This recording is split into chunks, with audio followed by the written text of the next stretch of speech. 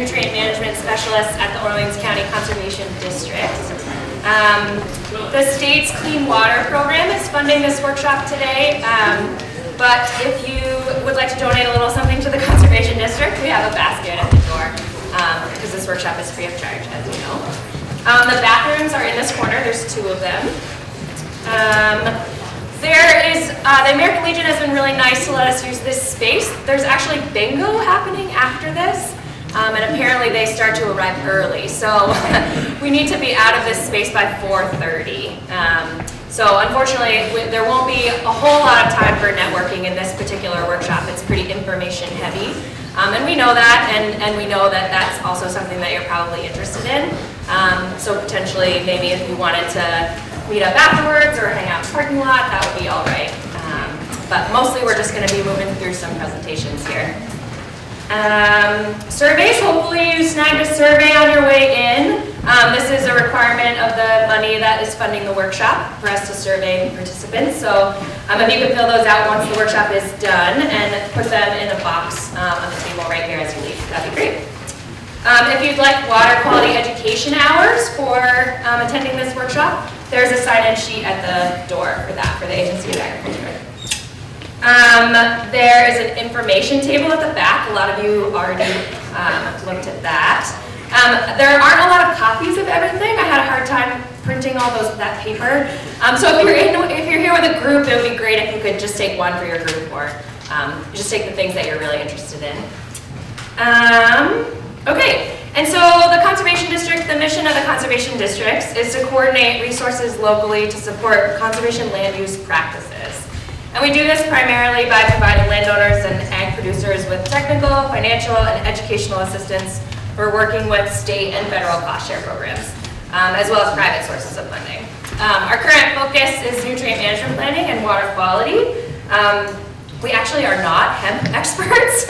We sort of saw this need for a workshop on soil and water quality as it related to growing hemp.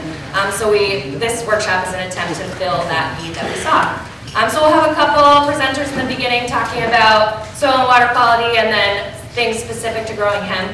And then we also included some things about marketing and a farmer panel and some other things to sort of round out the workshop. But that's sort of the angle that we're coming at this from. We have an upcoming workshop on precision agriculture in a couple of weeks. That's on Tuesday, April 30th in Irisburg from 10 to 2. And RSVPs are required for that one as well. So since the workshop is funded by the state's Clean Water Program, I'm just going to talk a little bit about the required agricultural practices and how they apply to growing hemp. They still do apply. Even though the acreages of hemp are likely smaller than anything corn, silage, or hay, for those of you who are dairy producers, it's still important to grow the crop with water and soil quality in mind.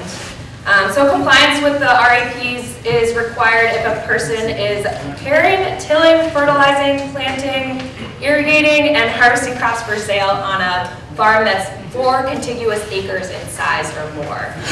So that's one standard. Or if you're selling an agricultural product that makes more than $2,000 in an average year. So if either of those conditions is met, it's required to follow the required agricultural practices. And for that class of farm, that's called a small farm, not a certified small farm. And Stephanie will talk a little bit about registering with the agency later. But all small farms have to engage in nutrient management, which basically means that you have to take a soil sample every 5 years and have those tests on hand. You have to have 5 years of records, so manure, other waste application, or fertilizer application on hand. And you're supposed to use soil tests to determine nutrient needs for all fields and crops. All small farms must also manage for soil health. So in reality, that means reducing tillage as much as possible, adopting practices that retain soil by preventing erosion, and cover crops on fields that are prone to flooding when practical. All small farms have to comply with manure, compost, and other nutrient applications sprouting ban, and that's from December 15th to April 1st. And then beyond those dates, you're also not supposed to spread on land or when field conditions are conducive to flooding, runoff, ponding, saturated, frozen, or snow covered ground. And then all small farms have to maintain vegetated buffer zones that are not spread with nutrients. So that's 25 feet from cropland to surface waters and 10 feet from cropland to ditches. So those are required of small farms as well. There's also a number of other requirements, but those are kind of like the highlights. There's an info sheet on the back table written by some vegetable folks at UVM Extension that sort of outline the rules that I just talked about a little bit briefly. And I think that's about it for me. So our first presenter is NEK-TV. He's from the Natural Resources Conservation District in St. Johnsbury. And he's going to talk a little bit about soil and water quality as it relates to our hemp. Thanks, Emily. So if you can't hear me, just, shout out. I'm going to hold questions till the end, so I can get through things. And if you have questions, or we can talk later. Okay, so again, as Emily said, I'm NEK-TV. I work for the USDA, so Federal Department of Agriculture, Natural Resources Conservation Service. We originally established as a soil conservation service agency when the Dust Bowl hit. So our mission has always been helping farmers to not only protect their soil from erosion, but rebuild it and reestablish it for food security reasons, obviously.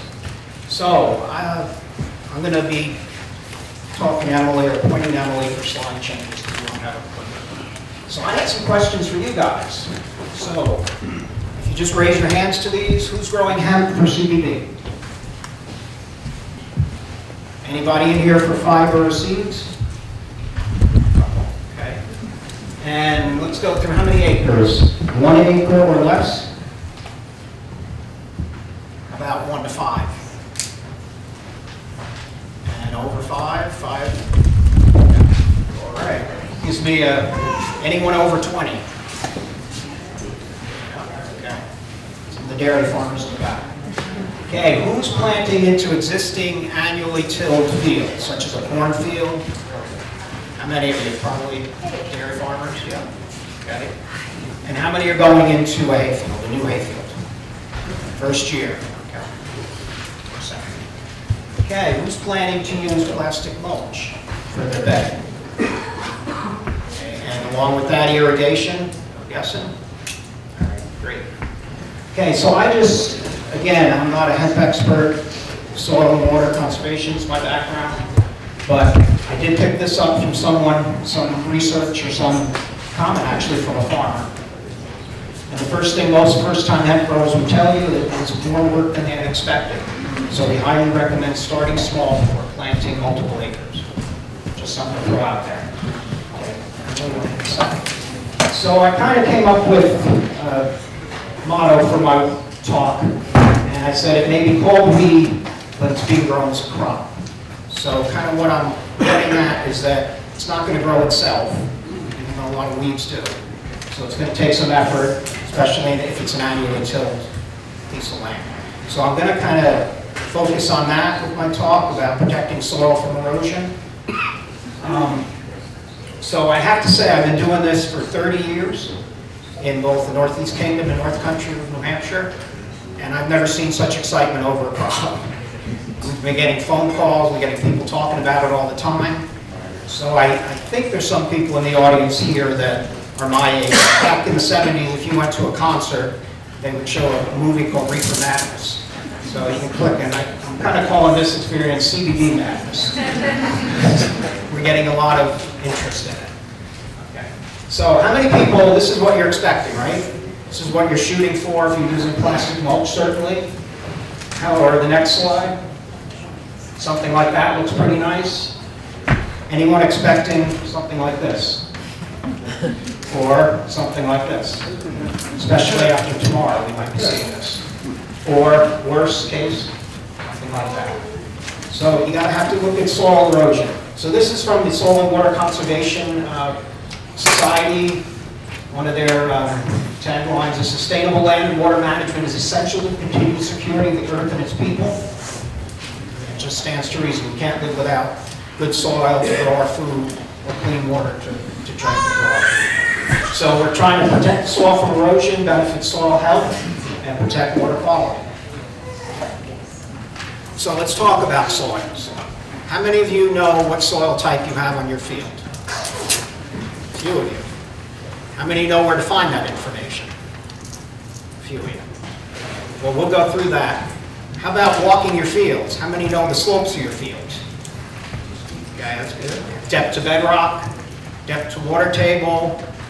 There's a lot to think about. Whether it's stony, you're going to know that pretty quick. If it is, has stones in it. Rocky is exposed bedrock. Okay. So all that information is on the soil fact sheet, which NRCS, we spent years mapping soils, our soil science division. So that's all available. All the soils in the country have been mapped, and you can get that. We'll go through that later, how to get it. So Emily mentioned who's done soil testing, the actual chemical analysis. It's required by the RIPs if you're applying nutrients, so a good idea to do it. I'm sure Heather's going to talk more about it. Okay, we talked about tillage methods. If you're using plastic mulch, again, you're going to have to probably use a plastic bed layer, plastic mulch bed layer. So it needs a good fine seed bed to make that equipment work properly. And you don't really want to be doing it on steep slopes unless you're prepared to deal with the equipment. Okay, if you plant for 5 to 6 row spacings in between your crop, what are you going to cover your crop with in between there, or your bare soil with? You have your crops in the row, they might be covered with plastic, but if you have bare soil in between, you got problems for erosion.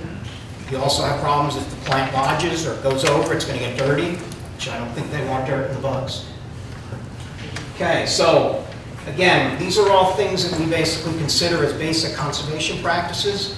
If you're plowing up a field and going to plant an annually tilled crop, like corn, we always used to deal with corn and soybean, you're not going to go, or you try not to go up and down the slopes, because what's going to happen? That's going to wash, okay? Long slopes, long moderate slopes are actually your worst enemy, and we'll talk about how soil moves and erodes. But again, those type of practices you could do, try to follow the contour when you're planting your beds, try to use cover crops, mulch, anything to cover the soil. Okay, one thing we'll talk about a little later is if you do participate with USDA, any of our programs, we do have some restrictions. And there's a highly erodible land determination that gets done on your fields. And if your fields are highly erodible, which most in Vermont are, because of slopes and soil types, then you do need to have a plan in place to protect that soil. Again, cover crops, rotations, mulch. We'll talk about some of those. So that's if you're participating with our programs. So, water erosion. I mentioned the Dust Bowl. In this part of the world, we don't have wind erosion. That was caused by wind erosion and bare soil. But here we certainly have water erosion. We call it sheet and rill erosion. So I had this fact, I think it was presented by UVM at the Drainage Conference. The last 100 years, the Northeast Kingdom has seen an increase of 9 inches more rainfall. And the large events are the most common, or more common. And again, we've seen that. So what happens when you get a rain event, especially this time of year? You have bare soil, raindrops falling on exposed soil. It's like a bullet coming down. It's going to dislodge those soil particles, and when you start having that happen, seriously, it's going to start moving those soil particles. They all start jiggling, and if they're on a slope, they're going to start moving down the slope. So again, that's sheet rill erosion. You start getting the soil moving in a sheet, and then as it builds up speed, it's going to find rills, find the easier channel, and as those rills build speed, and you still have rain, you're going to have gullies form. And that was at the edge of that cornfield. So again, the soils here play an important part, but the other thing that plays an important part is having something covering that soil, so when that energy from the raindrop hits it, it's not hitting the bare soil, it's hitting something to break up that energy. So along those lines, soil particles. So when I do this presentation with kids, I usually have a basketball. I don't do hemp to them. It's more about soils. But the sand, silt, and clay, I tell them it's the mineral part of the soil. And if you want a representation, sand is the size of a basketball particle. Silt is the size of a golf ball or ping pong ball. And clay particle is the size of the head of a pin. So those are just the difference in sizes of the particles. And again, their deposition in this part of the world is pretty much dictated by glaciers. So when you start reading information about soils, you're going to see glacial till, glacial lacustrine, which means that the soils were laid down, mixed up by the glacier, or there was a glacial lake and the particles settled out, like clay particles. If there was a lake, they would settle out. It takes a long time for them to settle out. You don't have a lot of clay in this area, except for associated with the lakes and what was Lake Hitchcock in the Connecticut Valley. But certainly Lake Champlain has a lot of clay, more clay than we do. So why is this important? Sand, silt, and clay has different cohesion rates and also determines the detachment that the soil particle is going to have. So easily detached particles. Silt is the most erodible and high runoff potential. That stinks for us because we have a lot of silts in a lot of our soils. Okay? Clays have low erodibility. They can resist detachment. But again, this is in a situation where it's a normal field condition. We'll get into saturated soil conditions in a minute. Sand is interesting. It is easily detachable, but it's such a large particle, think basketball, that it's going to stay put for a long period of time. But if it does get saturated, it can move. Okay. So how do we measure this? You're going to see on the soil fact sheet something called the K factor. It's just a measurement of how erodible those soils are under standard plot condition or under field conditions. So I don't want to bog down in this, but things to keep in mind. The higher the K, the more susceptible the soil is to sheet and rill erosion by water. So silts have high 0.25 to 0.4. Clays and sands are lower. Okay? So when you look at the soil fact sheet, that'll jump out at us. So one thing I put in here, this is important. Although the K factor was a representation of the soil in its natural condition, management, poor management or misuse of the soil by intensive cropping can increase soil's erodibility. That just stands to reason, right? Okay. So, saturated soils, and we probably have some saturated soils after this weekend. Okay, here you got to think of infiltration rate as playing a role. So, where you have high infiltration rate, in other words, the water can move quickly through the soil, you're going to have low runoff potential. So sands, think of those basketballs. If you stack this room with basketballs, there's big spaces between them, right? So the water's going to move quicker through them. So sands are good for high infiltration rate, low runoff, when saturated. Moderate is your silts and fine textured soils. The one thing here about slow infiltration rate, they have a high runoff potential, but the thing you want to key into is that it has a layer that impedes the downward movement of water, or they have a high water table. We have a lot of soils in this area that have that. The glacier was sitting here. It compacted a layer, it's probably the silt layer, so that may be down maybe 6 inches or so, but as the water starts moving through that, it hits that compacted layer, and it's not going to leave. It may move laterally underneath the ground, but it's going to be sitting there. Okay? So that can cause high runoff potential when you get a large rain event and the soils are saturated. Okay, quickly, I don't want to again get bogged down in this, but soils are grouped, to represent that, they're grouped into hydrologic soil groups. So A and B are pretty good because they have the high infiltration rate, so you don't get too haired up about that. C and D is where you have the problems, right? Slow infiltration rate because of the soil particles, the downward movement, fine textured, okay, slow rate of water transmission. D is the one that has that high water table or the layer that's going to impede the water movement. It also could be shallow to bedrock, another thing that's going to cause it to fall into the D category. So again, when you look at the soil sheets, and we'll go through that right now. Okay. How do you get the soil sheets or the soil information? We have a web soil survey, which is a great tool. It's a little cumbersome. There's a lot of information there. But you can go on the website, you can define an area of interest, and then you can print out soil maps, interpretations, all sorts of stuff. It's great if you have the time and can kind of work through and use it, know how to use it. There's another thing that Vermont put out, which is kind of nice. Some of you might have seen this. It's got a lot of good information on it. It's the Natural Resources Atlas through the A&R website. And here you can see, you can go on and zoom into your area. Click on the soils button. You got to go through the layers. It'll be on the left-hand side. You can pick soils, and it'll bring in the soil layer. That's our official soil layer. So that was generated by us. Then you see those numbers, right? 14D, 16D. That's the soil type and the slope. The letter refers to the slope. A is flat, D is steep, E is even steeper. So, again, if you click on that number, it'll actually bring up a way that you can print a soil fact sheet. So you go in and see your field, you click on that number, it'll bring up our fact sheet. So, next one. Here's a fact sheet. What's it telling you? It's got the name, 6A, Adams Loamy Sand. So there you have sand and loam, that's a good thing, right? The A, 0 to 3% slope.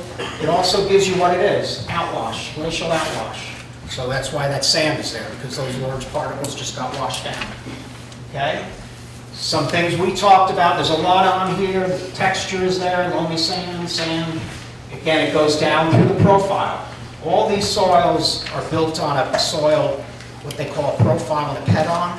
So there's actually a beecham soil, there's a tumbrage soil. You can find out where that typical soil is. It's in tumbrage. You can go there to the exact location, and if you dig a hole, you know that that's what the soil is that they're describing for where your land is supposed to be. So again, it's a name they assign to it, but there's something behind that name. It's the location and what you're seeing in the soil profile. But we talked about hydrologic soil group. This is A, it's good. Y, it's same. Infiltration rate is correct. K factor, 0.15. It's low, right? Silts are the ones that are high. More important information too, drainage class, somewhat excessively drained, that's good. In some cases, might not be. Hydric soil is important. If you're dealing with wetlands, you want to know about that. No, that's good. Depth to bedrock, it has nothing there, so it's very deep. They haven't put it. The other thing, it gives you some yield data. Hemp is not on there yet, maybe one day it will be. But it gives you some yield data under good conditions, good management. Okay, let's look at another one quick. Lemoyne, silt loam. There you go, we moved into the silts. What do we notice? The hydrologic soil group goes up, CD. Not good. The K factor is way up there, 0.28. Why? Well, it's somewhat poorly drained. Still not a hydric soil. It's just those soil particles. Lake plains, okay, so glacial lacustrine deposits, again, those silts that settled out, some of the plays probably did too, as that water was sitting there. Okay? Next one real quick. Here's a typical one for here. Cabot, silt loam. Silt in there. You notice very stony. That means surface stones. This probably was not a cleared area, or it took a lot of work to clear, like in the pasture. Natural drainage class is poorly drained. Not good. That throws the hydrologic soil group in a D. Because again, it's hitting that restrictive layer. Cabot has a restrictive layer. It talks about it, depth to seasonal high water table, 0 to 18 inches. That means it's hitting that compacted layer. Okay? 0.4, that's 0.49, that's not a good K. The big thing here is it's a hydric soil. So if you wanted to drain that soil or do something to manipulate that, you want to be cautious of the Vermont state wetland rules. Okay? It doesn't indicate a wetland at that point, but it's a good red flag that it could be. Okay, move on. Okay, so we talked about soils. Let's just briefly run through water. Again, crop requirements. Are you irrigating or not? It's up to you guys. Water source, your well. Okay, what's the capacity and pressure of the well? Can it maintain the system that you need? There is some resources. Brookdale down in, is Brookdale or Brookfield? Yeah. Down in southern New Hampshire is designing a lot of irrigation systems for folks. They've been doing it for vegetable farms. Good resource. They spoke at some of these conferences.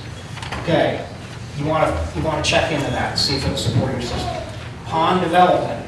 Okay, I've heard talk that a lot of people want to build ponds. Number one, there's rules. The state has more stringent rules than we do, but there are rules about just digging the pond. The other thing is you don't want to dig a pond that's not going to hold water. And I've seen that quite a bit in my career. So you want to do your research on it. Vermont wetland rules will probably definitely apply, especially if you're in the hydric soil area. The other thing you do not want to do is put this pond in a channel of a brook or a stream, because you're asking for trouble from the state and from your neighbors if you flood them or have a disaster. So they basically say you can't do that. and there's good reason for it. It doesn't make sense, right? You have a storm event. If you didn't design that pond properly, it's going to overtop, it's going to wash out. If you didn't build the berm correctly, it's going to undermine and blow that out. Your neighbors, your fields, your whatever. Just not a good thing to do. We do have swamp buster rules. So if you want to drain a field and you're participating with us, you do have to be careful. Some rules, we do have to come out and look at it. Ponds, you're not converting an area so that you can grow a commodity crop. That's what triggers our interest. So because you're building a pond to hold water, you're not going to grow a crop in a pond, so we don't care. But if you're doing subsurface drainage or surface drainage, we do care, if you're participating with us. Okay? Stream and river withdrawal. There is a procedure. If you want to pull out of a stream or a brook, go to the next slide. Okay, building an irrigation pond, State of Vermont, that's the website for the A&R and the Wetlands Bureau. You can use your soil data that you can pull there. If it's hybrid, you know the red flag. If it's not, you got to link to standard. I would check with them still. Okay, next one.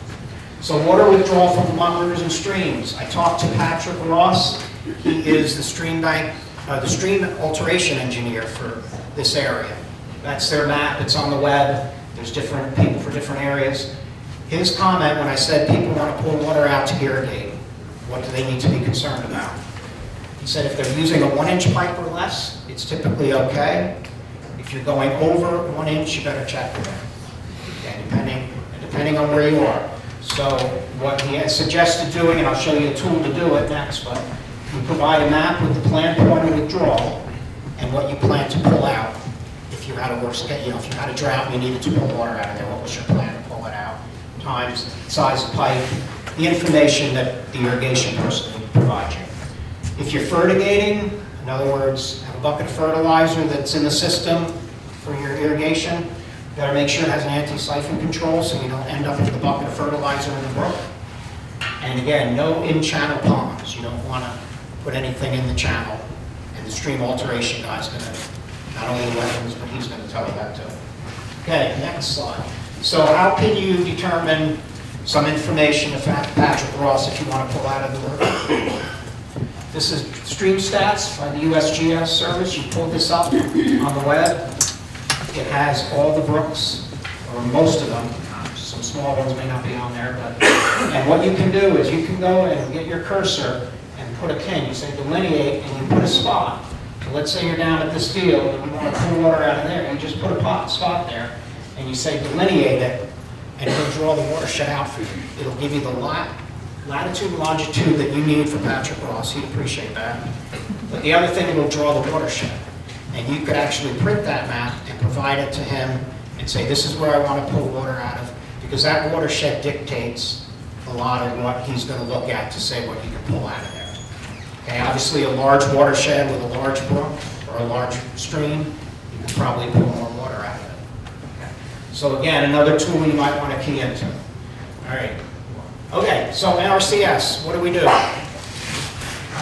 We, again, assist farmers in conservation practices, both technical, so we can go out and provide some technical advice. We also have financial assistance programs where you can sign up and get help on some practices that I'll go over in a minute. So the new Farm Bill allows hemp production for flower, fiber, and seed, okay? Not the leaves. So if one thing, so CBD would certainly qualify. A producer who's engaged in industrial hemp production has to be registered with the Agency of Ag and Food in Vermont. That's a requirement for us. So if you want to sign up and get assistance, financial assistance, technical assistance from us, we'd like to see that you went on the website. I think someone's going to talk about that. So you want to do that, make sure. So what do you do to apply? Basically, you come in, easiest thing is to talk to us, come in. We have to get you eligible if you're not already participating with USDA. We have to outline your farm and track and assign you a farm and track number. We work with Farm Service Agency, Heather's here. We both work together to get that in the system. It's just a way that we keep track of what practices we're doing out there. Then there's a simple application that you can go through, and usually what we follow it up with is a farm visit. Okay? Our applications, we have a funding cycle. You can apply anytime, but we have a funding cycle. So right now we're at the end of our funding cycle because our fiscal year starts in October. So we divvy out the money over the winter. But there is, depending on the ranking and what the resource concerns are on the property, has some play into whether you get financial help or not. You're not competing, you're competing in cropland, so with other people growing crops, you wouldn't be competing necessarily with people that want to build manure pits. But there's more money in the manure pit pool of money than there is in cropland. But again, it's a system, bore you with the details, but, and again, we develop a conservation plan for you to protect the soil. It could be an HEL plan if you participate with us, if it needs it, but it could also just be some technical advice. And if it is an HEL plan, then basically you're eligible to participate with us if you agree to that. So let's move on. Some of the practices we can do. So again, we've mostly dealt with crop farmers, corn and soybean. Cover crop is a grass laden before planted for seasonal vegetative cover. So again, it's an annual, annual rye. Winter rye is what we've been most working with farmers on to cover the fields in the fall. So I just made a comment here. Organic matter reduces erodibility because it reduces the susceptibility of the soil to detachment, and it increases infiltration, which we all just talked about, right? So it's good to have that growing. The other thing it does is a raindrop coming down is going to hit that living plant, and it's not going to hit the bare soil. Someone else told me, okay, conservation, no, go ahead. Conservation cover is similar, but it's a permanent vegetative cover. So you can see this is a vineyard, I couldn't find any hemp fields. But again, that's a permanent grass that you would mow. If you're doing that in hemp, either way, you're probably going to want to know the distance, and Heather will probably talk about this, for equipment. If you have to mow it, you want it space so you can get equipment in there easily. So yeah, protecting the soil, it's covering it. It's could be adding nutrients if it's a nitrogen fixing type of plant. Okay, next. High tone systems. This has gotten a lot of interest from a lot of people since we've been doing them for vegetable growers. So it is a greenhouse, plastic covered or polycarbonate, but it is a Gothic style tunnel. So in other words, the hoops don't bend from the ground. They come up and then they bend. It's not a caterpillar. So it's more permanent structure, it sheds snow. So we can do these. The caveat with it is that the plant has to be in the ground. You're supposed to be growing a crop in the ground in these to help you extend the growing season and protect it. It's not a propagation house, so you can't put benches in here and grow and sell stuff in pots like you see at homes or some of the nurseries around here. But it is something that we can do. Paying a rate helps to pay for some of the cost of buying it and installing it. Next one. Mulching, another one that would apply to hemp. We can do plastic, okay? I'd like to encourage the biodegradable. There's a true biodegradable now, not just the plastic that breaks in this one. There is a true biodegradable. Gary, better? Nope, that'll work. Have to use your out. All right, I'll just yell. So there is a biodegradable plastic now. The old one was just plastic that broke down into small particles of plastic, which truly wasn't biodegradable. And I'm guessing Heather might mention that, but there now is one that's sold. It's a little more money, but it does actually break down. So again, that may be something that we would caution on. We could do wood chips or bark, some organic material. So that is one thing that would also be possibly eligible for. Again, there has to be a resource concern that we need to mulch that. So just so there's a lot of extra sound, so let's just make my hand go over it. I don't know. There we go. The voice, right?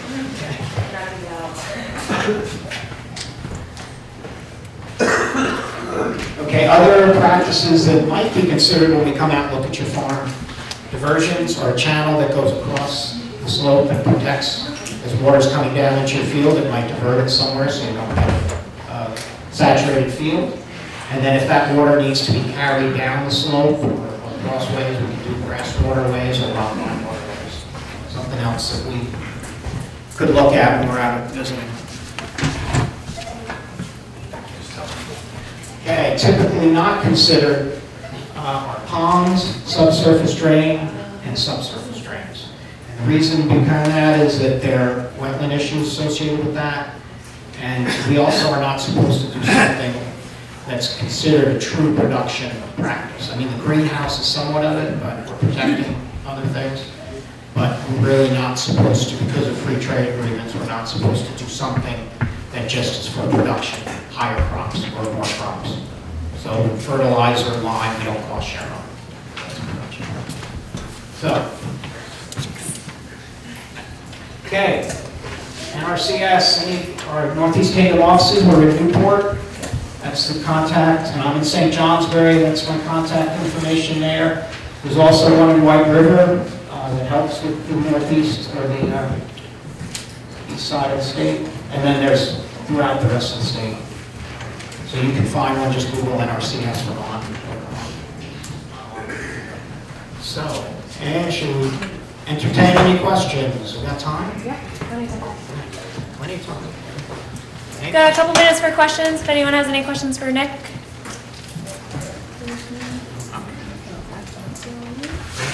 So take the next slide. This is what I'd like to see. Thank you.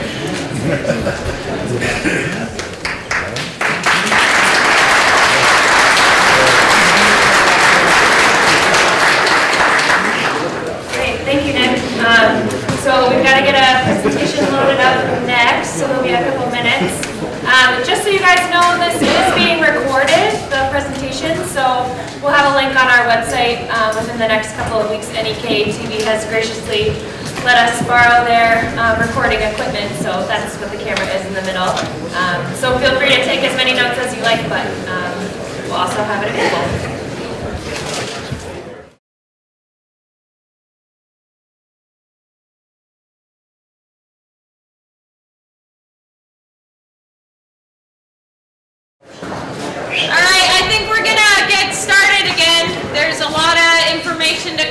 So you're here to learn about hemp, so we should just keep talking about it.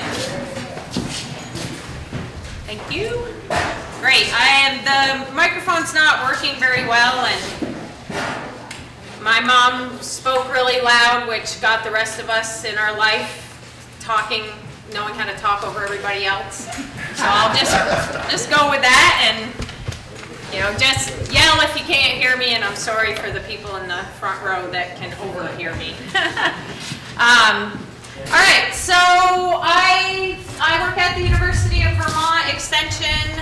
I'm an agronomist there, and I've been growing hemp with our research program at UVM for the last, I guess, 3 years. This will be our 4th year producing hemp. A lot of our work has focused, initially was on grain and fiber production. I'm assuming most people are here to learn about producing hemp for CBD, but I do have some information on growing grain and a little bit about fiber for folks that are interested in that. And if you are interested, just raise your hand and say, well, can you talk a little bit more about that?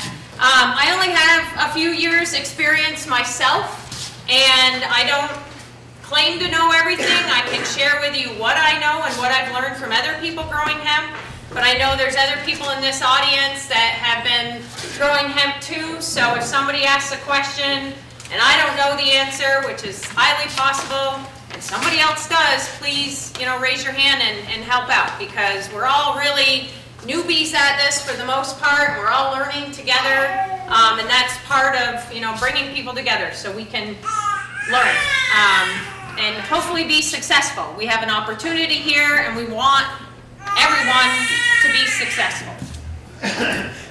Okay, so I think Nick probably already covered this, but really our conversation today is about industrial hemp. That is what is federal legally to grow at this point, and I think everybody knows Industrial hemp has THC levels at 0.3 or below, and this includes grain crops, fiber crops, and then other hemp produced for other outputs, I guess, like CBD and terpenes and other uses, but not to produce THC. This is our research plots at UVM. We do have this little sign up there, so nobody gets any crazy ideas. The funniest part about this sign is that now all the people that work for me up at the research farm think that we have cameras on them. So they all want to know where the cameras are every day when they're out there working, and we don't have any cameras, actually.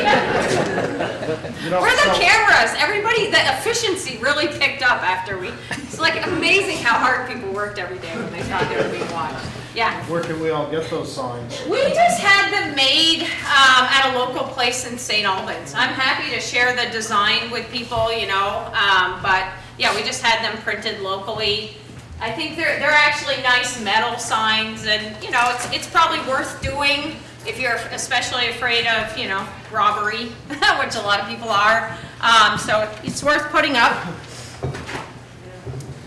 We're also right on the Canadian border, so we get some good protection from the border patrol too. So we don't get too much that. Okay, so hemp is actually a very versatile plant. It's found growing all over North America, way up north and way down south. And it's also grown all over the world, as many people know. So, if people wondered if it could be grown here, of course it can. It actually can be grown in a lot of different places. I think something unique about hemp that if you're a beginner, you may or may not know or understand is that hemp is a dioecious plant, and there's not that many plants in the plant world that have males and female plants. Okay, so that's really different. When we think about corn or other crops like that, they have the male and female parts on one plant, but hemp tends to have them on separate plants. So you actually need male plants and female plants to be able to produce seed. Now, obviously, if you're growing for CBD, you don't want seed. So what don't you want in your field? Males, okay? So that's something a lot of people don't know, that when you buy seed, unless it's been confirmed to be feminized, and even then you can have some issues with that, you're probably going to get some males and some female seed. And how much will you get of each one? Well, it depends, but it can be, upwards of 50-50. Okay, so if you're thinking, well, I'm going to kind of buy some cheaper seed that's not feminized, just know that some will be males and some will be females. And if you don't want seed production, you got to get rid of the males. Okay, so it's extra work, and we'll talk more about that in a minute.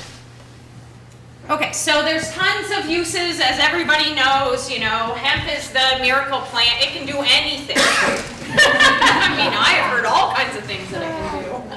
I even heard people used to wipe their butt with the leaves of the cannabis. I mean, anything. So, I don't know if that's true. I actually just made that up. And I'm not that familiar with the crowd, so I chose the word butt instead. Yeah. But anyway, and plus they're kind of rough, so I'm not sure if that really gives you. But there's lots of different uses for hemp. And everybody has heard it. Everybody knows it can do a million things. I always joke because my family is French Canadian, and I'm sure there's a few of you here too that are French Canadian. And my grandparents always used to raise hogs, and my mom would always say, "Oh, you can just use everything on a hog," and we would just eat all kinds of things from those pigs. But that's the way I kind of picture hemp too. You can use every part of it for some different use, whether it's making paper or extracting oils or, just anything and everything. So it is truly a very versatile plant. So we have a lot of opportunities here. And I think that, we have one opportunity in front of us right now with CBD production, but, I'm sure everybody's talking, well, how long is that going to last, And that's a good conversation to have, because it's true. Who knows how long the bubble of, getting paid big money for CBD will last. but hemp is a really versatile plant. So we should also be thinking about what are the other opportunities for us to use this plant as, you know, usage and potential evolves in the state. So we're thinking pretty narrowly right now, some of you, some of us, but there are much broader uses, and as we go through time, we're going to have to be evolving, just like we have agriculturally for years, to be moving on to the next use. Okay, so again, there's male plants that produce pollen and female plants that produce ovaries, and then there can also be hermaphrodites that have both boy or male and female parts on the plant. So we definitely don't want hermaphrodites out in the field either, because that means they can still produce seed. But once in a while you get hermaphrodites, and that can be, you know, more common if you have feminized seed. The difficult thing is for most of us, it's really hard to distinguish the male plants from the female plants until they're actually expressing their gender. And that really, for the most part, is when they're flowering. Now, there are some really skilled individuals that can pick out and gender type male plants sort of early on, but that's not most of us. That's, you know, some highly skilled individuals. And I've tried to do this, and I've tried to learn how to do it, and I still haven't quite picked it up. So it's not that easy to gender type plants out in the field until you actually start to see them producing their reproductive parts.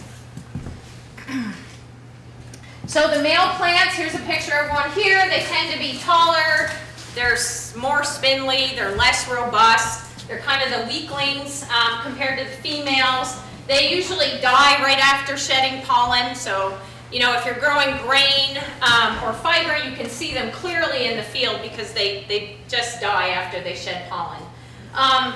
You know, one of the issues here is that they're specialized for pollen dispersal by wind. So that's a real issue if you're somebody that has males in your field and your neighbor's also growing CBD hemp and your males are blowing pollen all over the place, because that's what, you know, they've evolved to do, is spread lots of pollen by wind.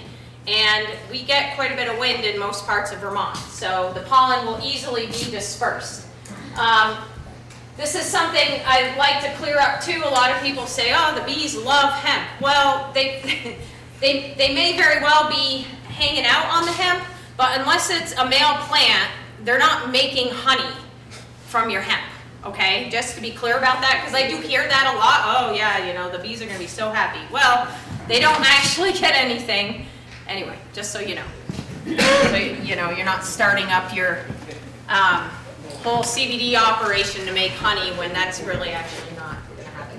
Okay, so male plants, lots of pollen. It actually loses viability after about day 3. It starts to go down. Most of the pollen does drop right around the plant, but again, because of the dispersal potential, you know, isolation is recommended to be up to 15 miles. Now, this is also in places where there's not trees and valleys and mountains, but, you know, a safe distance is about 15 miles for actual pure isolation. So, there are places that have set isolation distances, and I'll show you that in a second. So the flowers, so the female plants have flowers in these, what we call an auxiliary inflorescence. So, you know, the flower bud itself, it's not just, you know, the big bud, call it the big bud in the middle, is actually lots of little flowers all together. So it's not just one big flower. They're all pushed together very tightly. All right, so again, the isolation distances, this is from, I think, Washington State and Oregon State. The required distance for a certified seed crop is 3 miles, and if you have marijuana fields that you're trying to protect, it's 15 miles, okay? So it just kind of gives you a sense of what you're going to need to do to isolate your fields if you're trying to keep things pure. If you do know somebody that's growing grain hemp or fiber hemp close by, those fields will likely have males in them, okay? Not always, but there is some seed that's monoecious. But yeah, you'll want to have some good isolation distance there. All right. Can everybody hear me okay? Okay. All right, so the trichomes, which are all over the plant actually, that's where these secondary chemicals are produced. So the CBD and the THC and the terpenes, they're all actually in those little hairs. They kind of look like little hairs on the plant. And that's where these secondary chemicals are produced, like CBD and THC.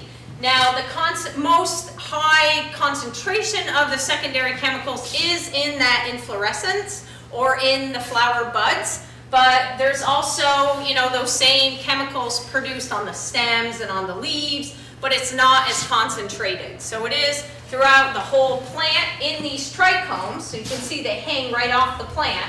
It's not inside of the plant, okay? It's on the outside. And that's where the secondary chemicals are produced. And there's lots of different kinds of trichomes on the plant. You know, why a cannabis plant does what it does, people have no idea. There's so much to learn in this area.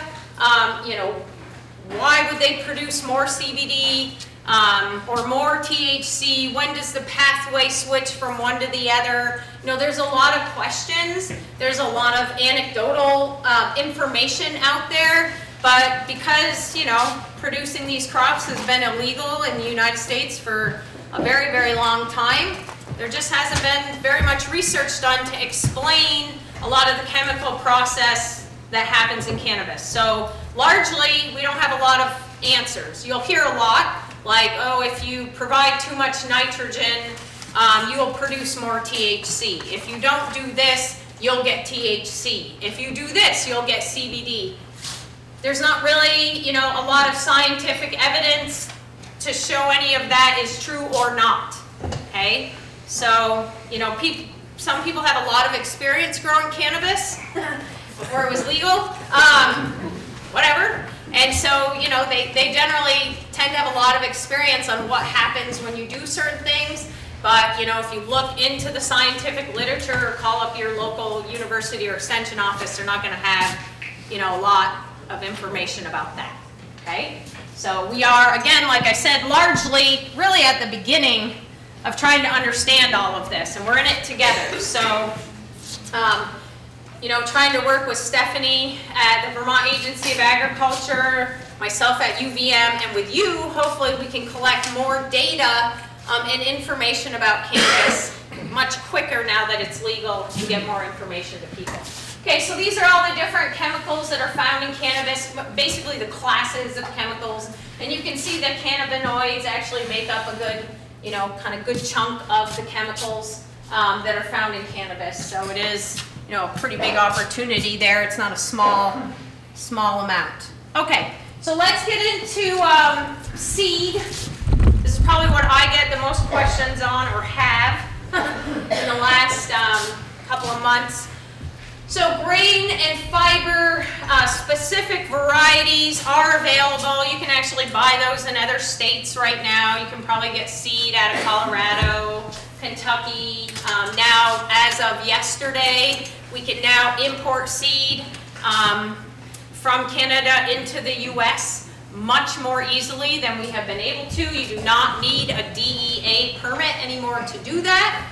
So that's really exciting, and I will say a special thank you to Senator Leahy and also another senator in Montana that made that happen in about 2 weeks. So if it wasn't for them, there'd be a lot of unhappy farmers in Montana and North Dakota waiting on millions of pounds of seed to come into the U.S. without any way to get it. So moving seed is a lot easier now. Grain and fiber varieties are really specific to that type of production. They tend to be, what I would say, very stable, okay? You don't necessarily, you're not really worrying about them producing high THC. That's not a concern with these varieties, especially those that have been certified specifically for grain and fiber and that are coming out of Canada in particular. We've never had an issue with those spiking in THC. They wouldn't be on the market if they did, okay? They've been on the market in Canada for quite a long time, and they'd be considered pretty stable. The level of CBD that they produce is very, very low as well. So you're looking at 1% or 2%. There are a couple of varieties, one fiber variety in particular, Carmagnola, that can produce, that I've seen produce up to 5% CBD. And plus it's a really good fiber crop. So there are some dual purpose opportunities, I think. And again, as we're thinking towards the future, that's something we have to be looking at. Okay, so if anybody needs help with grain or fiber, let me know. Again, that's male and female seed for the most part. CBD seed.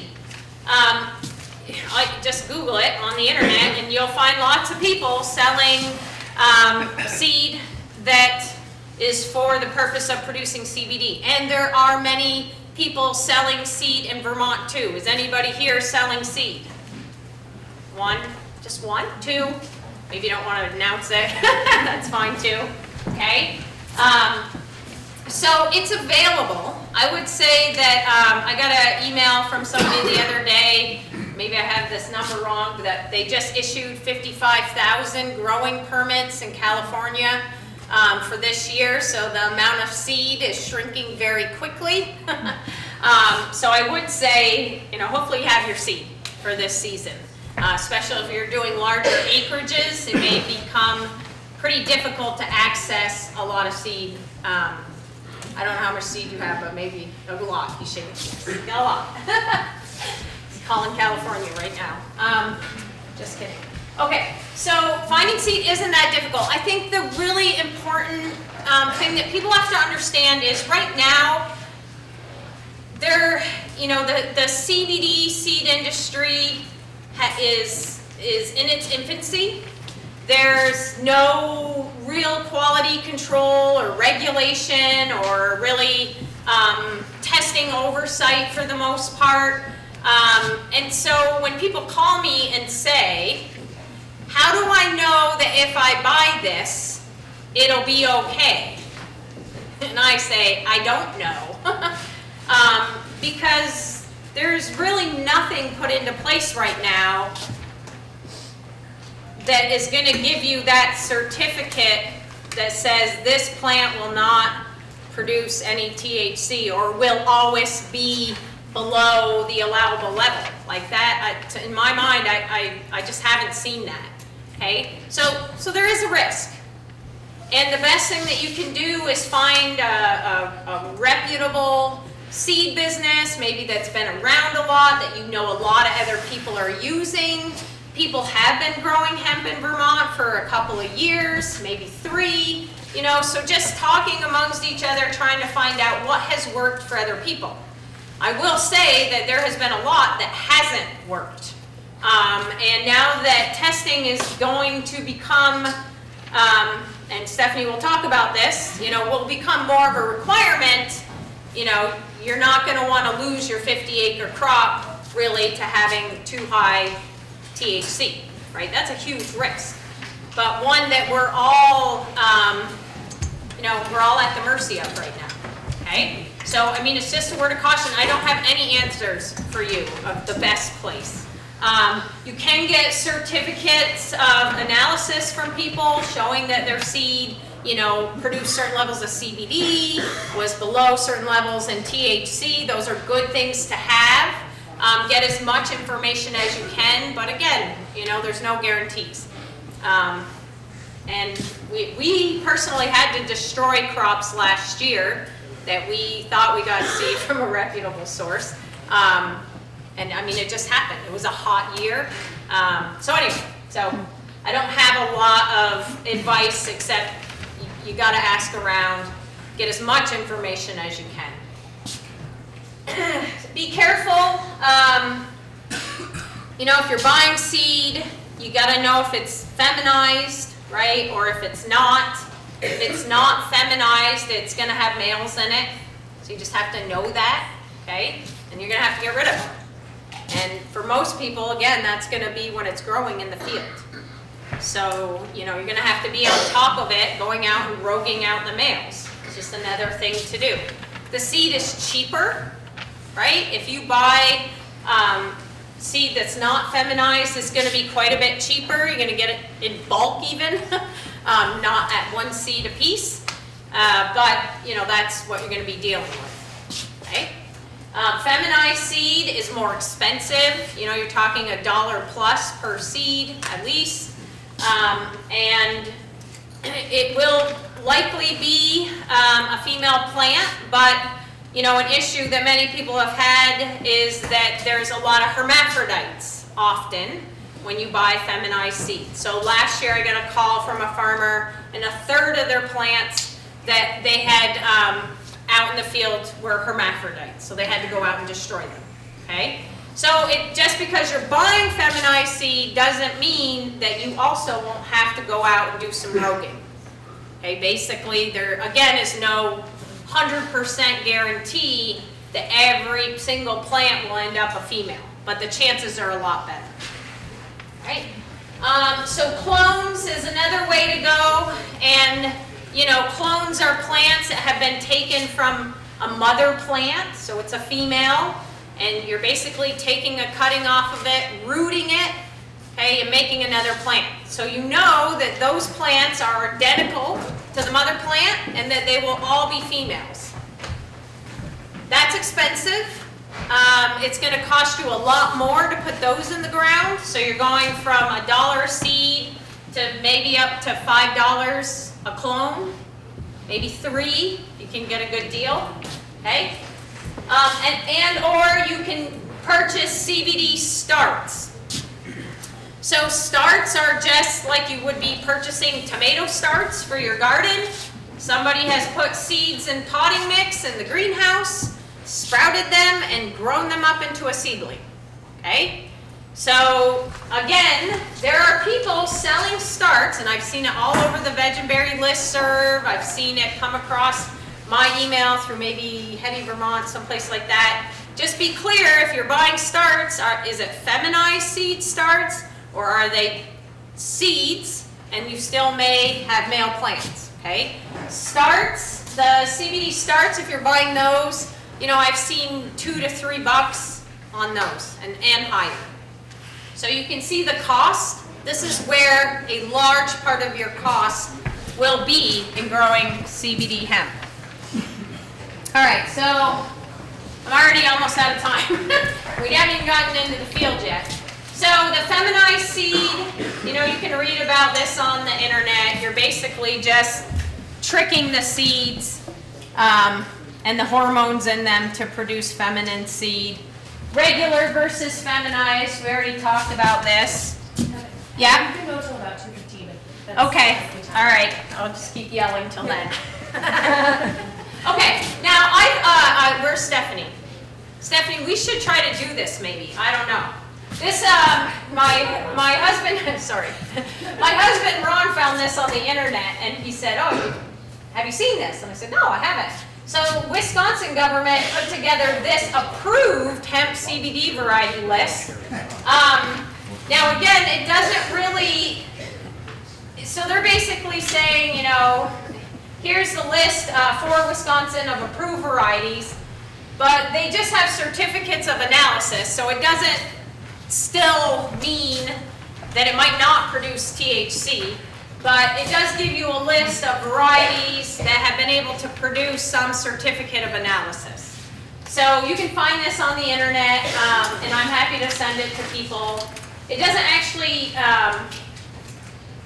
it doesn't tell you where to buy them, but it does, you know, list a bunch of varieties. So I don't know how they came about the, you know, making those selections. But I did feel that this was a little bit helpful. What selections do you use? What, for selecting the varieties? What do you use on your farm? So we have been using Auto 1 and 2 and Bayox or Boox or however you want to pronounce it, and a cross of Box by Auto. And I found those to be very stable under a variety of growing conditions. But their CBD concentrations tend to be on the lower end. So at maximum, I've seen them produce 14%, but at minimum, depending on how we're growing them, 5%. So, you know, if you're, you know, want higher than really probably an average of 10%, you might want to look for another variety. And that's just the flower buds. So the biomass would be, you know, lower because you'd be diluting it. Okay, I'm not going to go over that. So how much do you need? Right? So Nick was talking about this plant spacing deal. So I would say what I see for standard spacing is either this 5 by 5, so 5 feet between the plants in all directions, right? So 5 feet this way, 5 feet between the rows. That seems to be pretty standard, or a little bit more, 6 by 6, or a little bit less, 4 by 4. Right? So those are theoretically the number of plants you need growing in the field to fill that acre. Okay? So let's say you go with the 5 by 5 and you're paying $1 a seed. You can see your seed costs per acre are going to be high. And that's if you think every seed is going to germinate and make it to the field. Okay? So if you're paying, you know, $1 a seed, which actually is pretty cheap for feminized seed, you're looking, you know, roughly probably about $2,000 an acre just for seed. Now, if then you have some place to get these started, you're going to put them in a greenhouse, you got the cost of that, and the potting mix and whatever else, you know, you're paying for. Okay? If you're just going to plant seed, which you can do, I'm not sure if I'd recommend it, but you can do that. You know, you're looking at a bit, you know, just basic cost per acre of a few $1,000s just for the genetics. Right? So you can just start your cost of production right there. Okay? So, and then if you're buying plants at $3 a piece, you're looking at quite a bit more, right? $6,000 just for the plant material to put on in the ground. Okay, so it's like a range of $2,000 to $6,000 per acre to get plants out in the field. I'm just saying. I mean, this is reality. Okay? How long do you need to have between the time you put the plants in the soil and the time you put the plants in the ground? In a greenhouse? Yeah, probably about a month. Somebody may have more experience. There you go, about a month or... Month, 6 weeks? Yeah, not too much, not too little. You can speak up if you like. 4 to 6 weeks. 4 to 6 weeks. Kind of like a tomato plant. Right? All right.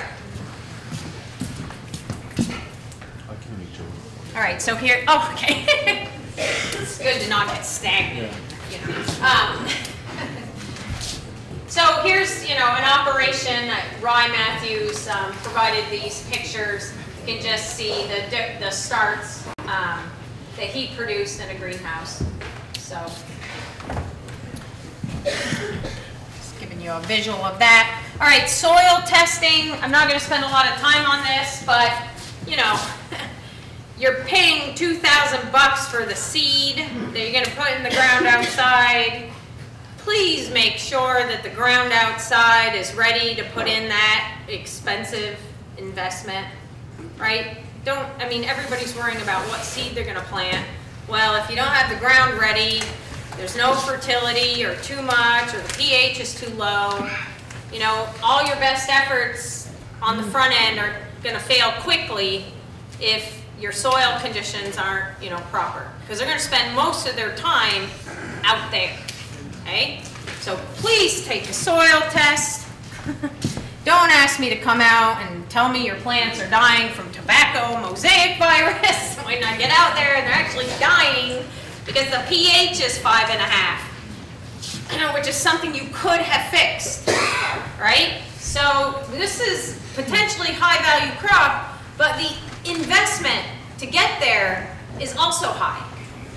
So the cheapest thing you can do is take the $15 soil test, okay?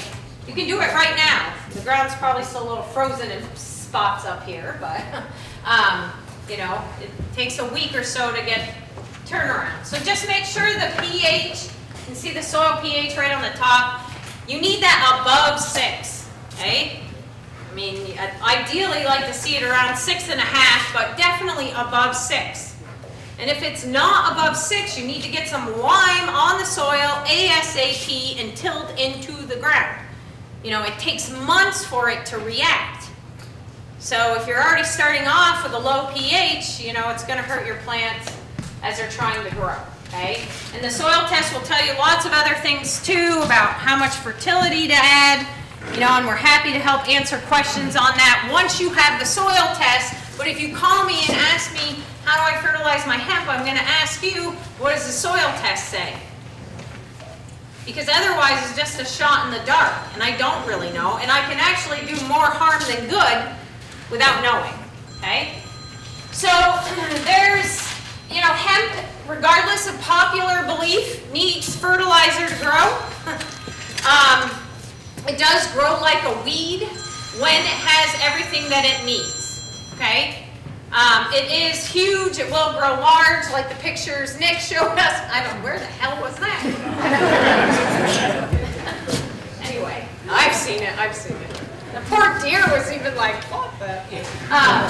All right, so phosphorus is a nutrient that hemp needs, but not very much of, okay? So there's this, I keep hearing people saying, oh, we're going to save the lake by growing hemp because it's going to take up all this phosphorus. Well, it actually doesn't use much phosphorus at all. 0.5% of the total, 0.5% of the total biomass is phosphorus, okay? Still need phosphorus in the soil, so if your soil test is low or medium, you still need to add a little bit, but it doesn't require a lot of phosphorus. Potassium, it requires a little more of. 2.5 to 3% of the biomass is made up of potassium. So roughly, you know, if you have a medium soil test, you'll probably need about 60 to 70 pounds of potassium, right? Now nitrogen is a nutrient that hemp uses a lot of. This is really high. I mean, very few crops are composed of 5 to 6% nitrogen. I mean, even corn is lower than that. So even hops, which is closely related, is only 3% in. So it requires a lot of nitrogen. And, you know, really we're looking at about 100 to 200 pounds of nitrogen per acre. And you can figure out on a per plant basis as well if that's how you're going to fertilize. But it's way more than what people think, okay? Now, manure is really good for hemp. Okay, so that's a good fertility source, and you might need additional nitrogen on top of that. You know, really depends on what you're going into. I cannot give you an exact answer because everybody's soil is different and the history of what you've done to it is different. If it's had manure for the last 50 years and the organic matter level is 7%, you know, you're probably not going to need a whole lot, but you know, a lot of people aren't going into that, right? So just so you know, you're looking at a good amount of N. And does N impact THC? I don't know. I haven't seen that happen, but we will be evaluating that this year. Oh, it's about 15 minutes. Okay. If you're growing for grain or fiber, okay, these are recommendations for grain or fiber. So you're seeding pounds of seed. You're seeding it with a grain drill, not, you know, like in a garden. So the plants are very close together. They're seeded with a grain drill, basically. They're grown in rows that are 6 inches apart, not 6 feet apart. All right? I will say that there is a company in Middlebury, Victory Hemp, that is looking to buy grain, hemp grain, and they're paying a very good price, and they are writing contracts with people. So if you're not sold into CBD, but you really want to grow some hemp, you might want to reach out to them. They, at our grain conference, said they were paying 70 cents a pound for grain, conventional, and $1.10 organic. I mean, that's a really good return for a grain crop. So you harvest it with a combine.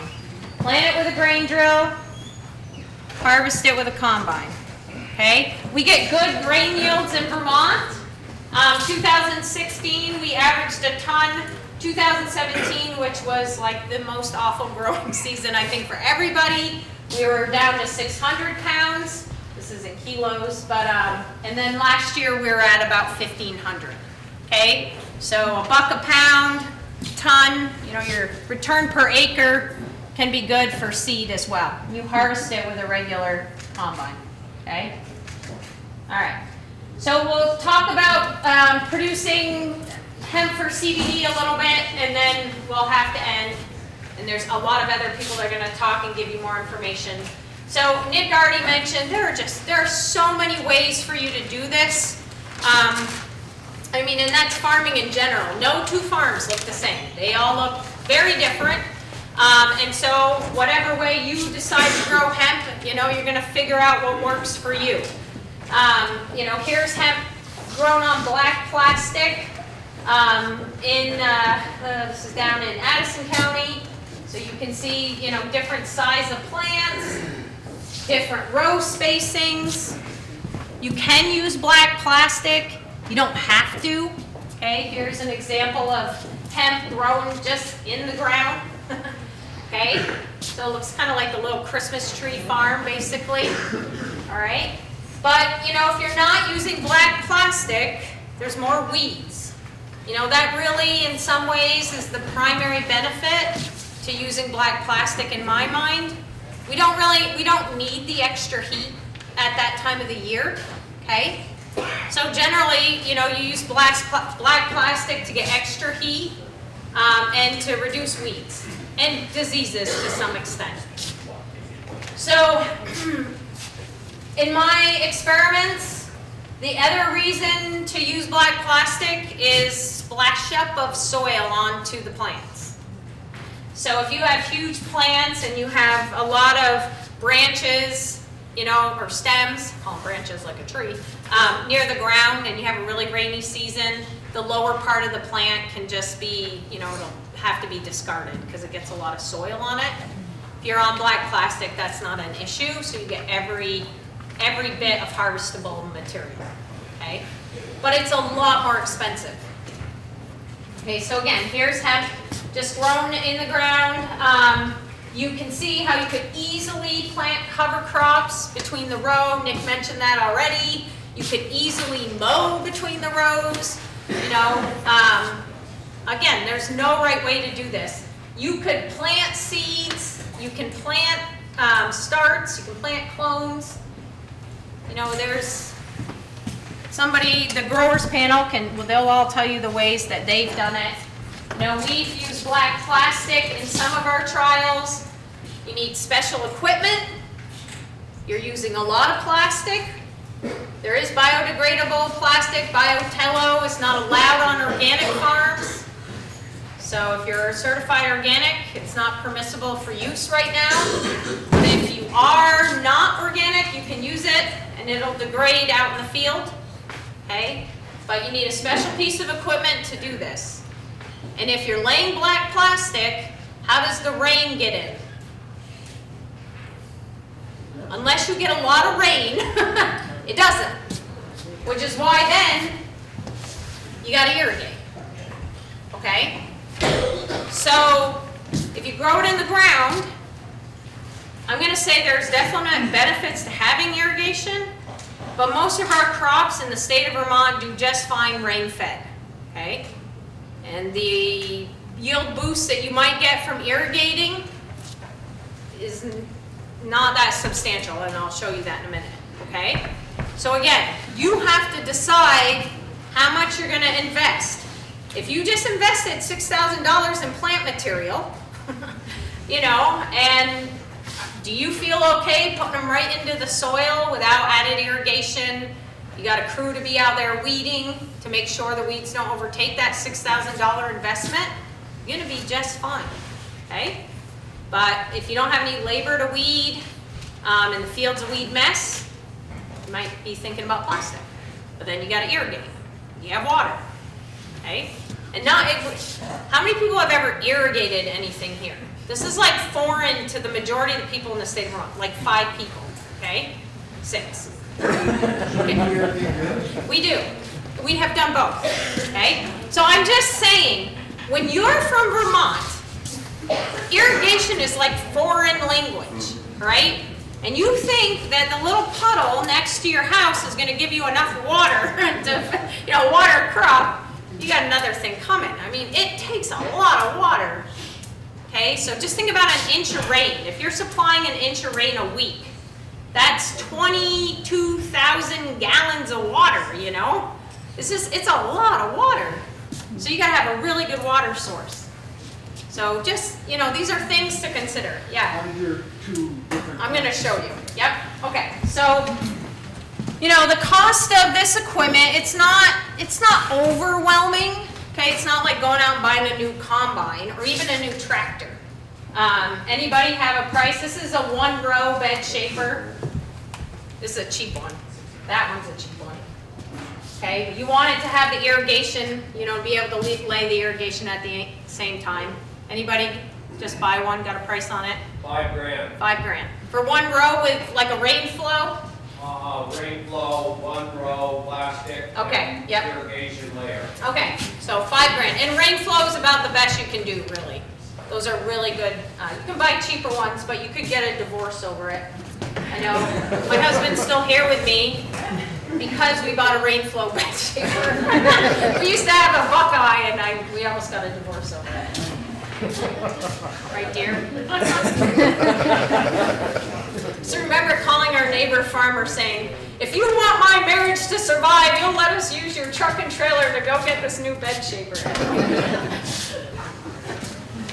All right, whatever, you didn't need to know all that, but that's just a true story. All right, so again, the bed shaper, plastic mulch layer with irrigation, those should be combined into one.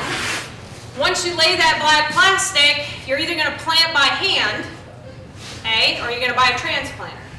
And a transplanter is probably another $5,000 for a small one. I don't remember what ours cost, but okay. So, you know, maybe another $10,000 investment for small scale transplanter, bed shaper, plastic mulch layer. Okay? And then the irrigation investment too. But again, all of their crops, they can be grown in the soil without all of that too. But, you know, you just have to think about all the pieces.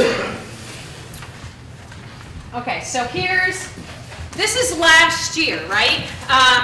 A lot of people got rain at the end of the season. We got nothing all year. I mean, I think we had 12 total inches, which is, you know, a small fraction of what we would normally get. And so these are actually, these are opposite. I screwed that up. I really apologize. The rain fed is actually this lower one at about, it was 1.35 pounds, okay, of dried bud. And the irrigation was a little over 2. Okay, so there was a benefit to irrigating, but last year was also the driest year for us, I think almost on record. So we didn't get any rain for, I think at one point it was about 7 weeks. And we still got 1.35 pounds of dry material per plant without irrigation. And if you didn't hear what I said, I screwed up the labels because I was making it in the back as I was thinking, oh, I should show them that, okay? But the point is, you can still get good yields without irrigation, even in an extremely dry year. These are both on plastic? No. So the irrigation, which is actually that one, okay, was on black plastic with irrigation. And then this one over here was just rain-fed, no black plastic, just in the soil. So again, just think about the investment, you know, and where you're at right now. So you can get decent yields either way, okay? Now in our, you know, depending on the same variety, this is box or bay ox or whatever it was.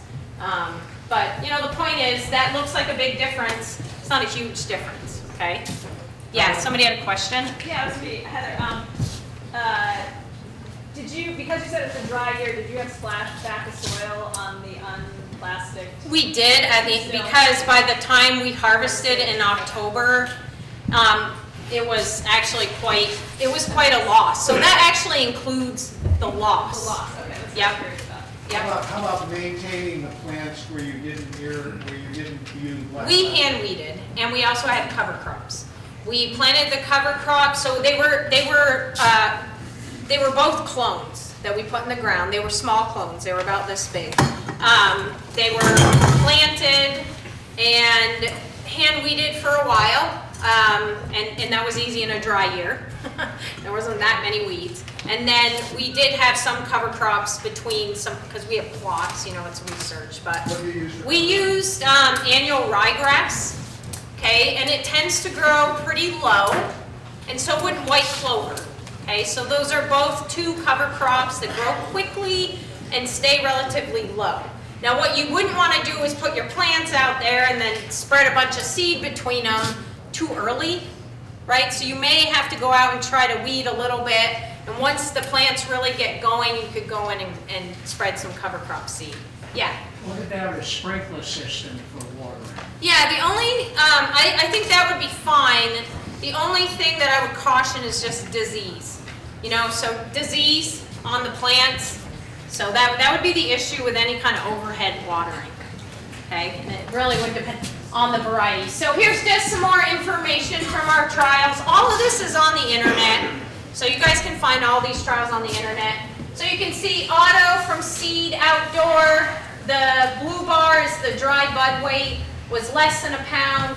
Auto clone indoor, so under these little caterpillars, gave us 2 pounds. And then the box clone indoor gave us about 3 pounds. And indoors just under these like little hoop house things that Nick was talking about. So we do get much higher yields growing undercover on black plastic with irrigation. The yields can definitely be about double what they are outside. But on scale, that's kind of difficult. Okay? Was there a difference between fertilization of your covered irrigated crops as opposed to your non-covered? Nope. Nope, not at all. All right, so then here's percent CBD, and like I said, these are not really high producing CBD strains. So you can see the box is about, was about 11, and then the auto was a little bit lower. So you can see, and again, this is all on the internet, so you can find it on there. This is from this year, so that was 2016 or 2017. This is 2018. So you can see indoor, especially cherry wine, yielded a lot more. It must just like being grown indoor better. Okay. So this is really what we're going to do this year. Hopefully, is expand our variety trial now that we don't have to get all our seed from the DEA or through the DEA process. And we have 12 varieties that we'll be trialing to try to understand production. These are really important points, right? So anyway, just so you can see, most varieties, it didn't really matter if they were indoor or outdoor, but some really did. Okay, this Carmagnola and Aletta, those are fiber varieties that we're evaluating for CBD. Okay. All right, so we have also looked at plant spacing, okay? And we've looked at 1 by 1, 3 by 3, and 5 by 5. This has brought up interesting discussion amongst people that you can see on a per acre basis, pounds per acre, that growing less plants or less spacing provides more yield. Kind of makes sense, okay? Quite a bit more yield than a standard 5 by 5 planting, but you got to have a lot more plants, and there's a lot more investment that may not be worth that little bit of additional yield, right? If you're 1 foot by 1 foot, instead of 1,700 plants, you know, you're looking at 4,000 something plants. So the amount of seed per acre, cost of plant material per acre goes way up. And then it was dry last year. We don't know how diseases, you know, would be impacted in a wetter year. The plants closer together. All right, we've also looked at planting dates, and you know, we see the highest planting date when we're planting around mid-June, and these were just, you know, these were in June. You could probably plant earlier too, but just to show you, you can plant quite late if you need to. You need more time. Yeah. No, that's when they went in the ground. and they were plants. They were. How long is, what are the growing degree days on?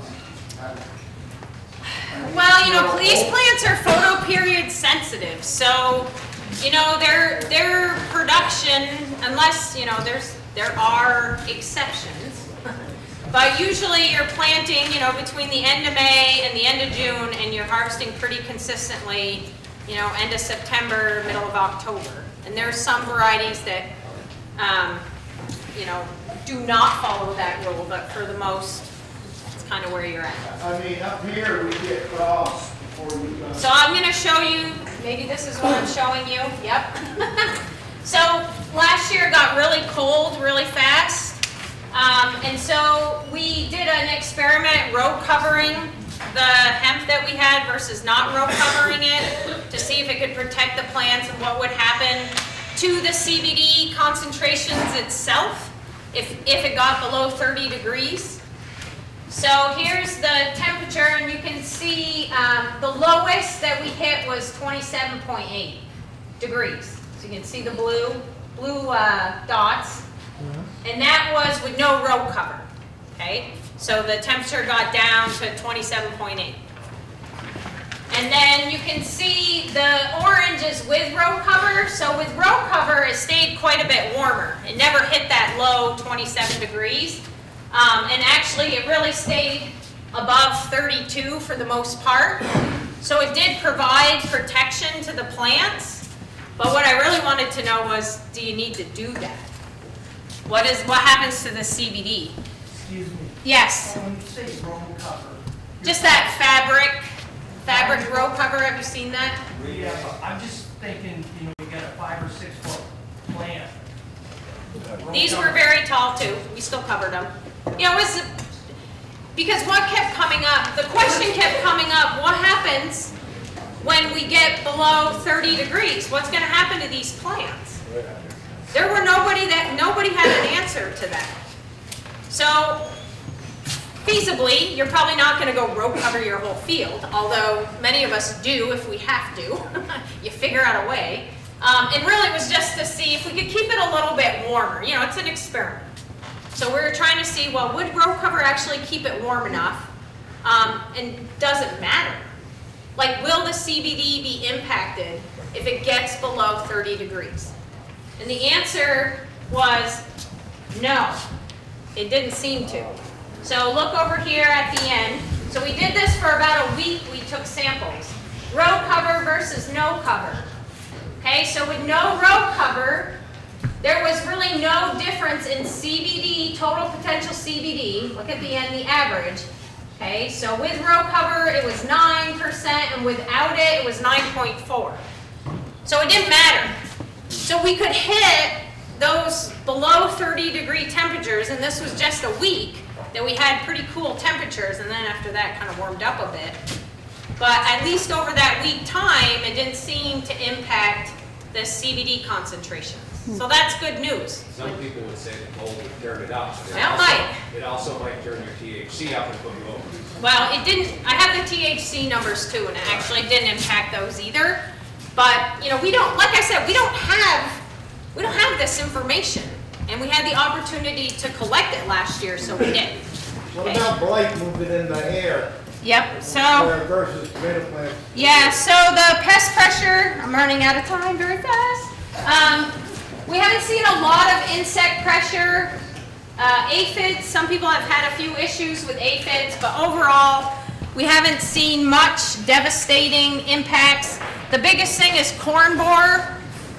Okay, so that is an issue in hemp, and we have seen problems with that. I love it when people come in and they're like, I have the Eastern or the European hemp borer. I'm like, no, you don't. No way. Anyway, it's all good. I love it. I self-diagnose things all the time too. Like, oh, what is this bump on my hand? But, you know, but this is a problem, and we grow corn in Vermont. So there is a lot of corn borer around, and it does like hemp.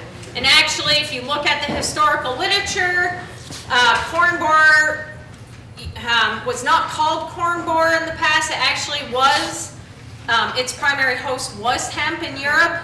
And then when they stopped growing a lot of hemp in Europe, it moved over to corn. So you know, makes sense that it would be bothering your hemp as well. Do you know if there's any fungicides that are labeled? I would think that the disease side of this is pretty heavy concern. And then the one other question is, I would think that the likelihood of more disease planting closer is more likely than having more air. Yeah, right. So what I said with the 1x1, it was so dry last year we didn't have any disease. But obviously the plant spacing further apart allows for better airflow and less potential for disease. Okay? So we do see a lot of diseases in hemp. Stephanie will probably point you to the allowable products to treat hemp, but we also don't really know much about, I can say, passing it on to you. Residuals, you know, we are, with Stephanie's permission, and I haven't asked her yet, we want to conduct a fungicide trial this year using approved materials to get a better handle on what works and what leaves residue and what doesn't. Okay, so these are a list of diseases that we get. Most of them come in much later in the season, exactly when you don't want to see them, because they ruin the buds on your plants. So, you know, the best thing is the plant spacing, good airflow. We don't know a lot about the resistance of varieties, but I will tell you right now, cherry wine was a beautiful plant, but it had a lot of disease. Box and auto hardly ever get anything. So there are differences, but we don't know a lot about it. You have to rotate these crops. If you have 5 acres and you think you're going to grow hemp for the next 20 years, you know, I don't have to tell you won't be able to, because you'll learn it yourself if you don't listen now. But there's a lot of diseases. You're just going to have issues. You got to rotate the crop. One of them will be white mold. And once you have that, it takes 12 years to get rid of it. So, all right. All right. So just to end off, because I'm using everybody else's time, harvesting is the next big labor requirement that you'll have. If you're harvesting for biomass and you're like chopping it up, might save you on the labor, but it lowers the CBD concentrations. And then if you're doing trimmed flowers, you know, it's the most labor, but it's the highest CBD, maybe highest return. Okay, there's different machines you can buy with really nifty names like the Mother Butter and the Buddies, you know. They all cost money. You know, we're moving into mechanization, and so, you know, and I think people already have this equipment not too far away from here where they're just, you know, John Deere's building a harvester to be able to chop the flower buds off. And so, you know, once this becomes really easy to do, the price will go down pretty quickly. All right, so drying temperature, we did this experiment this year at 80 degrees, 105 degrees, and then at ambient temperature. It says no significant difference, which meant there was a lot of variation. But you can see that drying at, you know, hotter temperatures has an impact on the CBD concentration. And 105 degrees isn't that hot, right? So ambient temperature, or even up to 80 degrees, seem to be pretty safe. But again, we have to do some more experiments. We get a lot of questions about that. So I'll stop with that. I think somebody else is talking about harvesting and drying, so, or drying and curing. And, yeah, we need 3 days, not. Thanks, Heather. So Yeah. we'll have a little bit of time for questions, maybe later if we keep rolling through the presentation. So.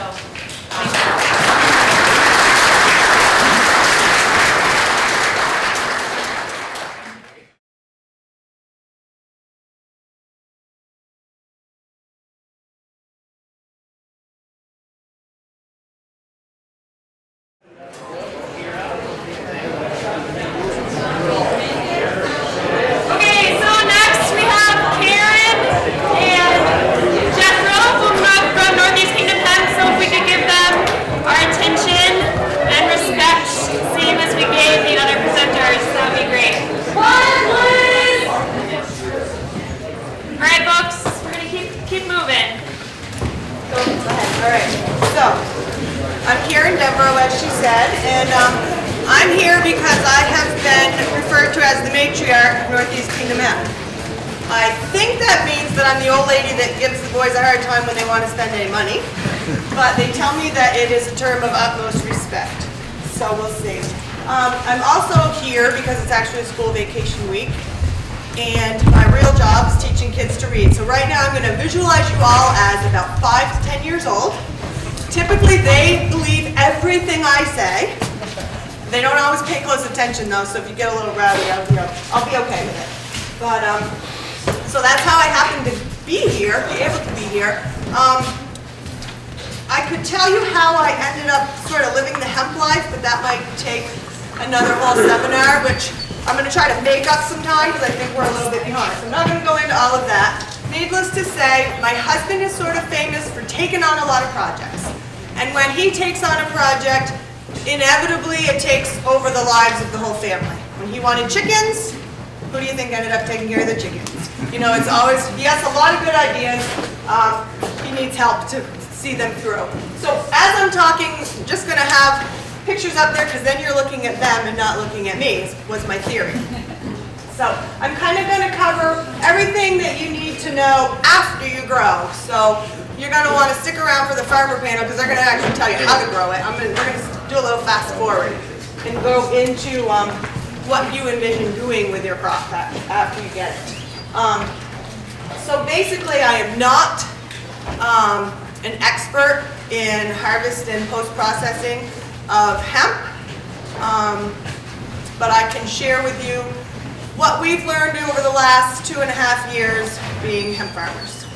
So sitting over here in the corner with me is Jethro Heyman, and Jethro came to work with us at NEK at the beginning of the year when we sort of went full force from being strictly hemp farmers and product sellers to extracting our own oil from the hemp and doing everything from seed to shelf ourselves. So Jethro came on initially to kind of support our son in the lab work, but his skill set is such that he has taken on a lot of other responsibilities, including being sort of in charge of all of our wholesale marketing, sales, website work. He's keeping us moving because even though for 2 years before Jethro came, we had managed to grow a couple of crops, we had been drying, processing, getting our oil extracted elsewhere. We had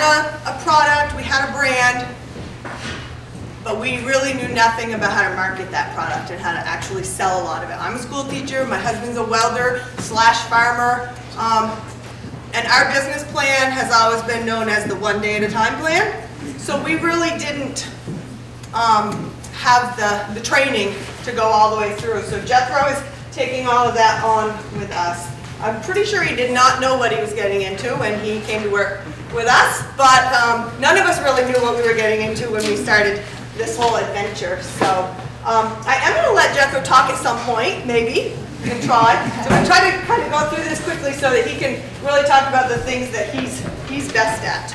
So I'm just going to, one last thing about Jethro. Good thing I looked at my notes. He's also responsible for the term matriarch. I'm not sure my family knew that word, and I'm still not sure if I like that term or not, so Jethro and I are also on the 1 day at a time plan. Let's see. So now let's kind of talk about what they asked me to come here and talk about, which is what you're going to do after you grow this. So I'm not here to encourage or discourage anybody from getting into this industry, but the 2 reasons that I kind of did agree to do this is that one of the things from day one when we started this that we were hoping to be able to do was help other farmers. We live on a road where there used to be 8, 9 operating dairy farms, one of which my husband grew up on, and none of them are operating anymore. So he saw an opportunity to maybe revitalize some of those farms a little bit in some way. So we always said we would try to help other farmers. And when we started doing this, there were not that many other farmers in Vermont, and the ones that there were not really interested in sharing their information. So we spent a lot of time and a lot of money traveling to places like Washington State and Oregon and talking to people who didn't feel threatened by somebody else getting into this business and were willing to share some of the things that we needed to know. So we're hoping to be able to help as much as we possibly can. The other reason is that I think there's so much talk about hemp being this big cash crop and everybody's excited about it. I'm just hoping that we can just help people kind of go into it with their eyes open. I think you've already heard a lot of things today. They're like, oh yeah, maybe you didn't know that. Or so just knowing what you're getting into, which we didn't. So we're going to hopefully help you learn from our mistakes. Oh, let's see. So like any business, there are no guarantees in this business. The things that I will guarantee you is that growing hemp is a lot of work, and I was glad somebody mentioned that earlier. So I can guarantee you it will be a lot of work, and it also has the potential to be a ton of fun. We have a great time most of the time, our whole family working on this project. When people ask us about it, we used to talk about it being the biggest roller coaster ride we've ever been on. Now my new thing is that it is the best thing that has ever happened to our family and the worst thing that has ever happened to our family. It just depends on which day you ask us, because it still changes a lot. So, I'm guessing all of you here have either already taken the plunge and are growing hemp or have started planting seeds or are considering whether or not to plant that first seed. Many of you probably don't intend to let hemp take over your life. Take a look at me. I'm wearing the hemp pants, I have the hemp bag, and it's possible for it to take over your life. Doesn't have to, but if you're planning to just do, 100 plants or so, it's probably not going to be that bad. Or if you have a contract that, says you're going to grow it, they're going to come and harvest it and take it away, it's maybe not going to take over your life. Otherwise, you can pretty much keep your day job, but just start working 24 hours a day like we do, and you'll fit it all in. Let's see.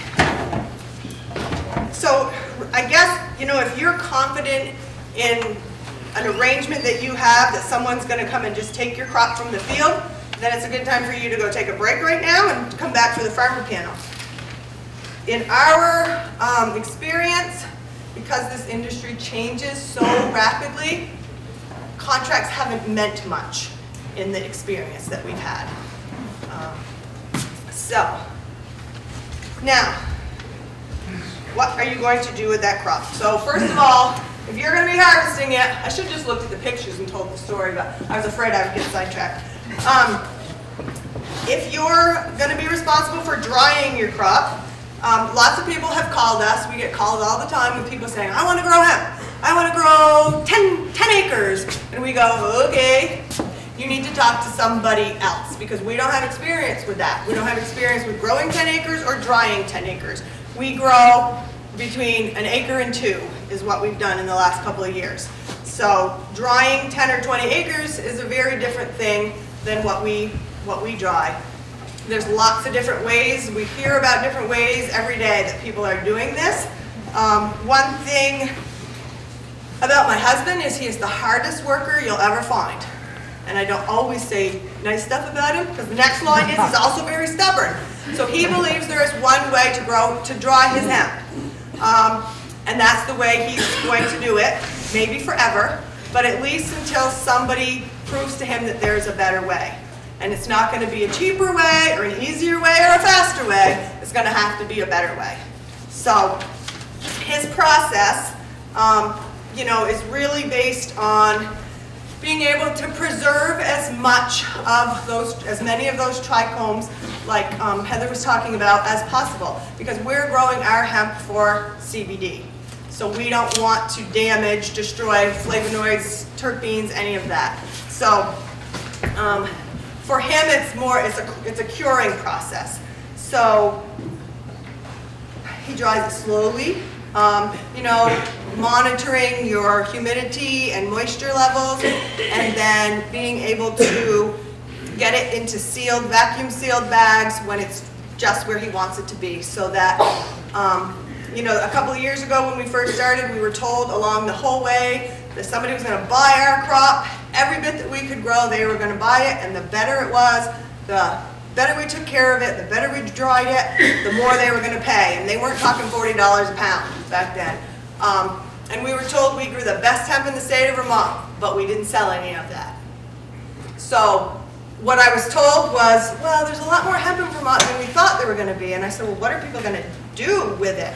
And they said, well, we don't know. Like, nobody's ever really, you know, had to preserve it for that long.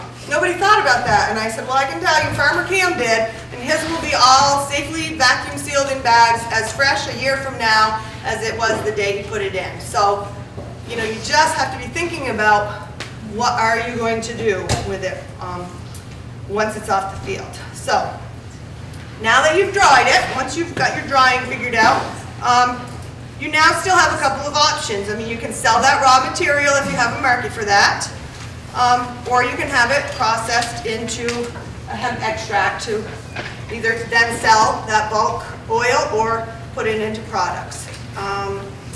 Let's see. You know, for us, there weren't a lot of choices for places to take it to be extracted in Vermont. There's more and more opportunities now, so that will probably make it easier for people than it was for us.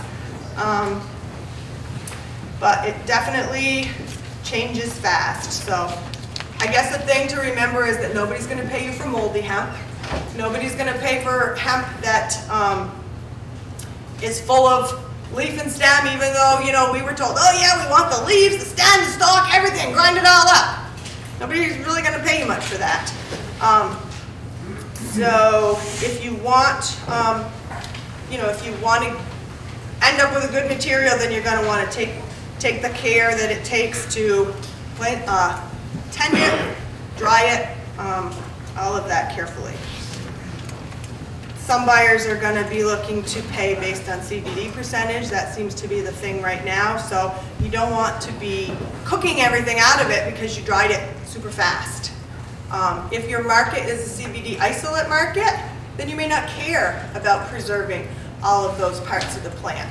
But for us, because we're using the material to make our own products, we want as much of the potency and the goodness as we can get. So, along those lines, there's options for how to process it, depending on what you want to make. So, you know, you can sell the material to a processor and maybe they'll just pay you outright, or they might want to do a trade where they keep some, give you back some oil, or you may want to pay somebody for extracting and get all of the material back. First thing you need to decide is what kind of extraction do you want to use. I mean, there's do-it-yourself extraction, if you're going to do your own thing in your kitchen, all the way to commercial extraction, either using ethanol or CO2. For us, we choose to use only CO2 just because from our own research and what we believe, and like I said, my husband's stubborn, and once he sets his mind to something, that's the way we're going to do it for a while. We don't think that all extraction methods are equal or produce the same quality product. We believe that CO2 is the cleanest and safest and preserves, is the most efficient use of the whole plant, so that's how we extract. Again, if you're leaning towards an isolate market, then it would be different than what we do. Let's see, so once you choose a processing method, which could depend on the type of product that you want to make or the market that you're looking for, you need to think about something called post-processing and formulation. So when we first got into this and we started looking at these big, fancy extraction machines, we call them, I thought after we put the hemp in there, there's these little valves and we were going to stick little bottles under there and woo, golden oil was going to come out. It doesn't look like that when it comes out of those machines. They don't always tell you that. Well, when you know nothing, I guess you can miss a lot. But, so you're going to need to, you know, either know how to do or hire somebody to do the kind of post-processing stuff that needs to happen to turn that crude oil into a saleable product. Again, there's a lot of steps involved, and depending on whether you're going to be making tinctures or topicals or edibles, then you have to know what you're going to do with that raw material. if you're going to use it as an ingredient in something. So then comes testing. So now you have that, you know, crude oil or even formulated oil. Pretty much whether you're selling it in bulk or selling just raw material or bulk oil or a finished product, customers at every level are going to be asking for test results. So you're going to need to test your crops in the field, which people have talked about. And again, there are a lot more options for testing than there were even 2 years ago. But the turnaround time can be pretty significant when you're sending a sample of something in to be tested, and it takes anywhere between 2 and 4 weeks sometimes to get your test results back. So if you're waiting on formulating a product to know exactly what that raw material you have, that crude oil is, you could be waiting for a while if you haven't planned these things out. That's one of the reasons why we just bought our own testing equipment, so that now we can test our own, do our formulations, and just have third-party testing done on our finished products before they go to stores. And testing can be expensive, besides being time-consuming. I mean, it can eat up a bit of money if you're testing products along the way. So let's see. And third-party testing is definitely, I think the days are over where, you know, everybody can just grow some hemp, extract some oil, mix it in some, you know, coconut or olive oil, and slap a label on it and sell it. I mean, I think the rules are coming, and they're going to be coming hard and fast, I'm pretty sure. So, I'm almost to the retail market. I almost might let Jethro talk. We'll see, I'm going pretty fast. So before we talk about retail, one thing, I woke up at 4 o'clock this morning because my whole presentation somehow disappeared yesterday, so I had to do it over. And I woke up at 4 o'clock this morning with the words banking and insurance in my head. And I was like, oh shoot, I forgot to put banking and insurance on the latest version. So I just want to tuck that in a little bit. So when the Farm Bill passed, and I was even quoted in MJ Business Daily as saying, we did a little happy dance. Because we only didn't know the difference between the DEA being the boss and the FDA being the boss. But when the Farm Bill finally passed, we were like, now we can, you know, do our business, have banking services like everybody else, have an online retail setup where people can just use credit cards to pay for their orders and none of this back and forth stuff. And we made it. And not so much. I mean, really not much has changed since the Farm Bill as far as any of that. I mean, we were lucky even pre-Farm Bill to be able to buy product insurance. But I don't, and I called my insurance guy the day that Farm Bill passed and said, my insurance is going to go down now, right? And he was like, well, it's not going to happen that fast. So nothing's changed yet. But, you know, you're going to pay more money for product insurance than the guy up the road who's producing something else just because your product is hemp. You're going to pay more money if you can find a credit card processor who will do transactions for you than the person who's selling, you know, anything else, pretty much. None of that has really gotten easier yet. So those are really things to think about if you're going to be actually producing a product that you want to sell. So besides thinking about, you know, having a brain, coming up with products, something that's unique that everybody else isn't already doing, labeling requirements, FDA requirements. Oh, let's see what else. If you understand the FDA rules, then you're probably quite far ahead because I don't really get them yet. But like I said, when it passed, when the Farm Bill passed, we thought all things were good, and they always quote me as saying stupid things in magazines and newspapers. We've gotten some media coverage over the past couple of years, and I usually start with the reporter. I think I saw one here, and I'm pretty sure I said this to him the last time I saw him, just as long as you don't quote me as saying anything stupid. And they always promise they won't, and then I've kind of come to the conclusion that I'm only say stupid things because everything that they quote me, I'm like, oh my God, that sounds so stupid. And then my kid said to me a little while ago, you know, the newspapers always make Dad sound really smart. And I said, you know, I'm just taking one for the team. I figure the more stupid things I say, the better he'll look. So I'm just doing my part.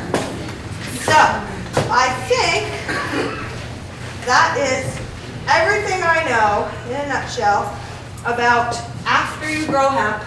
And Jethro knows more and better about the marketing end of it because I was sinking in that world before he came along. So. You don't give yourself enough credit. I don't think there's a lot more time, but Karen here did a pretty brilliant job and creating a company that focused on quality. You know, you'll see that this is a huge process. You know, from seed to shelf, this is not simple. You really have to have a lot of things that you've got together to pull it off successfully.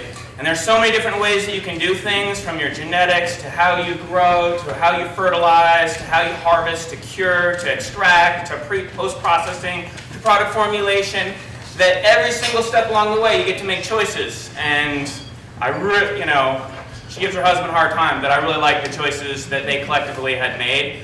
And I refer to her as the matriarch. From my perspective, that is definitely a term of deep respect, and also recognizing who's actually in charge. So that was really clear. So yeah, I got a little bit of background. Got my plant and soil science degree from the University of Vermont. So I've been following farming for a long time. Grew up on a farm. Got my graduate degree in public communication with an emphasis on agriculture. Taught for 6 years at Cornell University's College of Agriculture and Life Science. So this stuff has been really important to me for a long time. To find, you know, I'm from Glover, to find a town across the way, someone doing exactly the way that I would do it was pretty incredible. So I basically was like, yes, I'd love to be a part of it because you're transitioning to vertical integration, which means they're going to control all their means of production. Instead of having somebody else do the extraction, somebody else do the product formulation, somebody else do all these things where you couldn't control the quality, they took everything in-house. So since I've been on board, we've purchased a world-class CO2 super and subcritical extractor, and we're trained by world experts at a very high price, mind you, to get the best SOPs. Okay, so if you don't know much about CO2, it's a tunable solvent. You control pressure and temperature. You can do almost anything with these machines if you know how to tune it just right so that you can get everything out of the plant and not lose anything. And if you do it right, that's actually what happens. So that's, you know, sort of how I came on board, is sort of seeing how this process can be mastered and you can get the best end product. And ultimately, we're kind of unique in that we are trying to produce a finished product and not just, you know, we're not just looking at, we're farmers, but that's part of the overall package. But it's farming to a product. And so, you know, the product formulations are not things that most of y'all are going to be able to whip up in your kitchen and actually get good results. There's a lot of science that goes behind these things. There's a certain amount of art that goes behind them. And so basically what NEK Hemp can do is the full gamut of this process. You know, the most important thing for y'all to think about is where you're selling it. When these guys started, they had people say, oh yeah, you grow it, we'll buy it. It didn't happen. Okay, you have to protect yourself, make sure you have a marketplace, and make sure it's, you know, banks are coming to us and asking us what we think of some of the contracts that are going around right now because they think they're terrible contracts. That doesn't mean your contract that you may or may not have is terrible. It's make sure that you get this vetted. Do not trust some of the people in this industry. There are a lot of shady people in this industry. There's a lot of good, hardworking people, but be careful, protect yourself. You're a hardworking farmer. The last thing you want to do is invest all the money that it takes to grow a crop and then have somebody bail on you when it's time to sell. So protect yourselves and know that there's a risk. It's why you are going to have a hard time getting a loan. You are going to find that it's not as easy to do this as it is to grow any crop, but obviously there's a potential to make a good profit. So given that we are sort of this vertically integrated operation, you know, we actually can do a lot of things to help y'all out. We sell clones. We can provide you with testing services, because we have a high-performance liquid chromatography machine that will analyze to make sure that you have a legal crop, that you harvest on time instead of too late when your product could spike with THC if you wait too long. You know, we can also provide extraction services, post-processing services if you do want to create a product. We can help you with product formulation, and then obviously market strategy is a big part of what I'm doing. We can help you figure out who your target market could be for a product if you wanted to come up with an innovative product and sort of assess the possibilities. It's a hyper-competitive marketplace. We were just down in Boston at the New England Cannabis Convention, and there are so many players in this industry globally. You know, we met a farmer from Australia, and we were talking to him, and you know, he's like, yeah, I manage 2 farms in Australia. One of them is 22,000 acres, and the other one is 44,000 acres. And I was just looking at him, and I was like, yep, that's a little bit different than Vermont scale, but it's just to give you a perspective of what's going on, not just in Vermont, not just nationally, but really internationally. There's all sorts of things changing. Canada is changing their rules. They haven't been able to grow hemp for CBD before. They will be soon. So the industry is going through a lot of change, and so you definitely want to think about the future. You know, if you think that this is an opportunity for free, easy money forever, check that. That's not the reality. You ask anybody, some folks have made good money, but that doesn't mean that it'll always be available, so you really want to think very hard because it's a big investment, and all of y'all work too hard to have your big investments erode away because you trusted certain people without making sure that you were protected. So I know that our time is pretty much up and we want to have the Farmers Forum, but certainly we can help folks with a lot of questions you have about, you know, from the very beginning process to all the way to the end of actually putting a product on shelves and getting it distributed regionally and nationally. There's a lot of different things here, way too much that we could cover, but hopefully we've at least got you thinking about some of the stuff you need to. Can you answer? I'm wondering, could you just touch on how you actually dry your plants? How you actually dry them? So, Oops, sorry. Go ahead. Our process, you mean, what we do? Well, yeah, how do you do it? You want me to do that? yeah, please. So, as you saw there, I mean, we hand cut every plant. We hang them either in a barn or in a greenhouse that has a black cover over it to keep the sun off. So we dry them slowly. Typically they don't finish dry in the barn, so they spend some time in the barn and then they move into the greenhouse where the moisture and humidity can be controlled better. And I mean, it's like my husband snaps those stems, and when they're just where he thinks they need to be, that's when we start stripping them off and getting them bagged up. So do you strip the branches off of the stem before you try to dry it, or do you dry the whole plant first? Well, it varies. I mean, the first year we did a lot of branch hanging because our plants were monstrous. Last year our plants, a lot of them came from clones, and I'm not sure if that had some to do with it, and the soil was a little different where we were, but there was a lot less leafy. I mean, if you could tell from season 1 to season 2 here, he kept a lot more space between the plants in year 2, culled the bottoms of them more to allow for more air circulation. They were more buddy plants and not as leafy, so we were able to hang some whole plants, but we typically don't strip it off the stalk until it's dry. I've heard liquid nitrogen can freeze it quick. Have you heard anything more on that? We've been hearing a little bit about people that can come in with freezers and freeze your crop for you. I'm not sure how they're going to do that in Vermont with people growing 10 and 20 acres. It's going to take a big freezer to freeze all that. And I don't know, like, the availability of it. Like, if all of you here are growing and the window of harvest is a couple of weeks long, and you all need your crop freeze-dried within that window, My husband can't believe it's possible, but I keep telling him, you know, things are possible, things change. But we haven't seen it, so I don't really know. Great. Okay, thank you.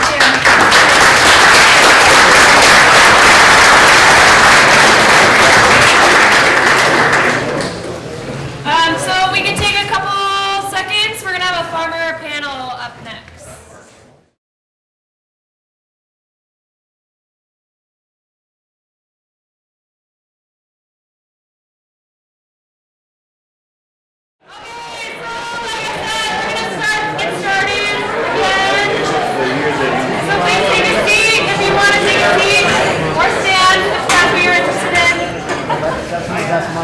So we've got 3 growers here who have graciously agreed to share their wisdom and knowledge with us. And I'll let them each introduce themselves and talk a little bit about how much they grow, what they grow.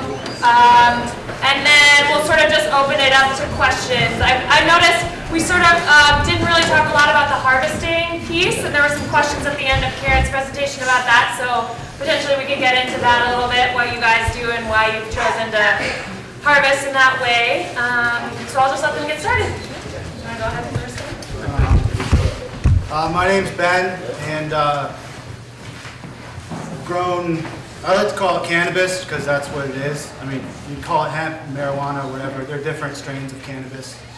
I've grown cannabis for 4 years, 4 seasons. This will be my 5th. And last year was my biggest ever by a lot, and we grew 340 plants on about half an acre. So I'm small scale. I mean, we do everything by hand with a tractor, a couple guys, and some shovels. And, you know, it was about everything we could do to do 340 plants last year on half an acre. I'm John Rogers. I'm also the senator from Essex Orleans. Along with being a grower, I've been making sure that Vermont is staying on the leading edge in hemp. Last year I wrote the language that brought Vermont into federal compliance. This year we're working to tweak that a little bit because of the 2018 Farm Bill changed some things. We're trying to stay ahead of it so Vermont can continue to lead the way. We've got tons of people coming here from other states because they know Vermont's out front on our policy and know that we've got a lot of hard workers. I would echo something that's been said before. Be careful. There's a lot of great folks in this industry, don't get me wrong, but there's a lot of people that are looking out for themselves and don't really care if you end up making any money or not. It's easy to put a big number on how much an acre is worth or what they're going to pay you. It usually, in the end, comes out a little bit different than what they said by the time you put your fertilizer and your time and everything else in, and especially if you plant them too close or have a wet end of the season like last year and lose a bunch of what you've already grown to mold, or if you don't have a proper drying facility, you can hang them up and lose them to mold there as well. But we grew about 1,500 plants last year. We have been making some of our own products, just working with a processor, just started putting out and bottling our own extract.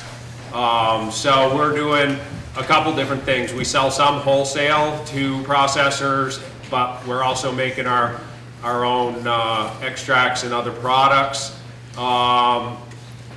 As Karen and Jethro said, there's a lot to it. It's not simple. It's basically a little science experiment. So most of the strains out there, if you leave them out too long, they will spike and go over in the THC. We are in the moving legislation and rules coming from the agency trying to deal with that a little bit because we'd like a little bit more flexibility.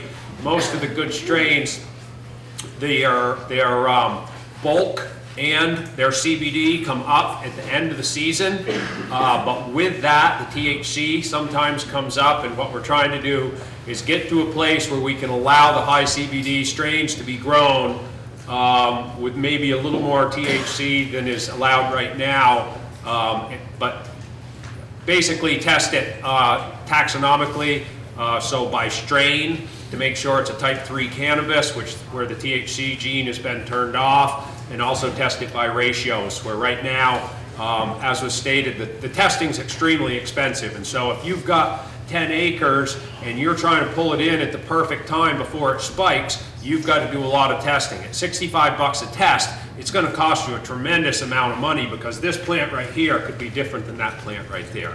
So, tremendous amount to it. I'll pass it off to Bob, but I'm not sure how much of a story we're supposed to tell, or how if we're supposed to take more questions. We were invited here to share our experience, and I'll just mention one more thing. Cam and Karen said they hung a lot of branches, some whole plants. I hung almost all whole plants. This will be my 3rd year of growing. The main things to remember: don't put them too close, and it's the same with growing. You put them too close, you're going to have more mold, you're going to have more problems. If you hang them too close, you're going to have more mold, you're going to have more problems. If you have a year like this past year, where it rains for 3 weeks, you're going to need heat, and you're going to need a lot of air, because you can blow all the moist air you want through those things. They don't dry a bit. It also takes as much space to dry as it does to grow. So let's just have Bob introduce himself, and then we'll start. I'm Bob Butterfield. I'm from Brownington, Vermont. My son talked me into this project. 2 years ago, he brought it to me, and I kind of laughed at him. Well, last year, he came and wanted to do an acre, and I'm kind of a hard head like Mr. Devereaux, who's basically right across the valley from me, very close. But I told me that we go big or go home. We put in 4 acres and 3,500 plants our first year. It was an interesting year. We learned a lot. The drying process, like they were saying, is a bottleneck area. Security is a big problem, we found. We were kind of naive being first year into this business. We didn't have our drying barn secure with cameras and everything. We had 300 plants stolen out of our barn. Yeah, and we averaged, we didn't do irrigation, and our soil is a sandy soil. So we had, you know, we still averaged over a pound a plant without irrigation. We hand-fed these plants with a pelletized chicken manure. Our soil tests all run well, because we do have our land soil tested. And we would hand fertilize when we knew there was some rain coming. And we went through every plant and just hand fertilized them all. And we had, like I said, we started out with 3,200 plants. We did start, 900 of our seeds were either or, and we ended up pulling over 400 male plants out of our plantation, which by the time we, being our first year, realized what it was late July. So we had a lot of money invested into these plants at that point, and we were just pulling them and throwing them. So, you know, that was another big loss for us. We did lose a bunch to mold in one of our drying barns because we didn't have enough air movement. We got jam-packed, not realizing, like Ben just said, it takes as much space to dry them as it does to grow them. Being first year, we didn't know that. And we filled one barn, and then we had to move to a second one, and we ended up losing a lot of plants in there to mold. So. Yeah, so that'd be one of my recommendations. When you're thinking about how much you're going to grow, think about first how much roof space you have. How many plants can you dry, and then work backwards. Don't say, this is how much money I want to make. I'm going to grow 20 acres, and you got to build in this size, because it's not going to work. Extremely important to have plenty of room. Bob and I both learned last year. I lost, not bad, but I did have a couple places where the roof was real low, where there wasn't as much air circulation, where I did lose some to mold. And there again, we had more plants than we had roof space. So we were tucking them in closer than they should have been. And so my recommendation is figure out how much drying space you have. And as Heather was going over, you don't need a lot of heat. but you do need something that is going to dry the air. So some type of furnace to produce very low level heat, and then the main thing is circulation. The other thing you want to think about is if you've got a closed space, you want to think about big dehumidifiers. We had just a couple like little household ones, and you can't believe how much water those things pulled out of our drying space. Just amazing. So drying is important because you don't want to do all that work. You've got all that money into your plant, and you can still screw it up when you dry it. If you don't get it dry enough and you put it in a bag, you're going to open that bag and it's going to be mush. You've just destroyed your whole season, your whole investment. So as important as picking your seed is, I think it gets more important every step you make in the chain. So pick good strains from reputable people so you know that you're not going to have THC that's too high and you lose your whole crop. Pay attention, walk your fields as often as you can. Look for hermaphrodites, look for males, look for sick plants, look for mold. Make sure you do a good job drying it. Once it's perfectly dry, make sure you secure it in a good quality bag. What is your average dry time? Could you speak up? I'm a little hard of hearing. Your average dry times, like. Well, last year it took 3 or 4 weeks because it rained for 3 weeks. But there's so many variables. It depends what you have. If you've got it in a greenhouse and you don't have dehumidifiers and good ventilation, the greenhouse is going to hold all that moisture. If you've got it in a hay barn under a tin roof, which is where mine was last year, and the sun comes out, it gets hot, and all you have to do is turn the fans on. It's going to dry out probably in a week. But last year the sun didn't come out for about 3 weeks, and it took forever to get the moisture out of it. And the critical time is that first few days. The critical time is that's when they're the moistest. And so to get the drying process started, once you get them to a certain level, they stabilize pretty well. You gotta also remember that if you're hanging whole plants, which we did, you got a big stalk. Some of those stalks are gonna be this big around. And you got a lot of moisture in that stalk. So if it is humid like it was last fall, it took a lot longer to dry than we expected it would. And we had fans running constantly 24 hours a day, big barn fans, all kinds of fans moving air constantly. And it just took a lot longer than we expected it was going to. No, and that's a good point. There's a tremendous amount of moisture in the stalk, but from the old hippies that I learned how to grow cannabis from, they always said that there was good stuff in those stalks, right? So when you hang the whole plant, those flowers are still feeding from that stalk and drawing that moisture out. And that's why I say it is so critical in those first few days until you get that stalk moisture dried out, to have that warm, dry air, the dehumidifiers, and plenty of big fans. You have to keep the air moving. Mold is your enemy. Yes. It's terrible. This question is for all three of you. After that first year, if you could have changed one thing that you did, what would it be? We're going to 8 acres this year. We did go 6 feet apart, and we did not till the whole field. We rototilled rows. We made a row. We mowed it right next to it with our lawnmower, and then set over that width and rototilled again. We got a reverse turning rototiller that was digging all the time instead of one that's spinning forward. And we worked the bed a lot. We are going to go to plastic on 5 acres with irrigation this year. And then we're going to do a little experiment with the other 3 acres that we're trying to work out right now, and go to that and see what happens. We did fence in our acreage, but we're going to do some without fence this year. The deer did not bother the started plants at all. We put our plants in, they're probably that big.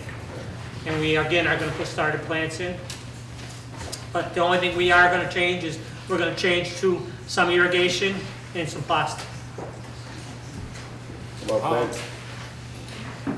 Yeah, I would say that the key with hemp is to make sure you've got your soil tilled good and deep, especially if you're growing from seed. They have quite a taproot, and the more they go down, the more the plant grows. We might try some plastic. I am probably, if I do it, I'm going to use the Bio 360, which is a biodegradable plastic that I talked with the folks that make it, and they said they're hoping by the end of the year it'll be certified organic. It's not yet, but it is made of organic plant-based compounds. I don't like the idea of piling lots of plastic up in the landfill. I know a lot of people do it. It helps with weeds. We grew a couple different ways. Some of the land was tilled all around the plants, and it was fine in the beginning, and the plants actually got pretty high and above most of the weeds, but towards the end of the season, some of the weeds were getting high enough so that they were crowding the branches, right? And that's where you're going to get mold. If you don't have good air circulation, if you planted your plants too close together and they're touching, you're going to have trouble. If you've got weeds growing up in those branches, you're going to have trouble. We did some right on our front lawn.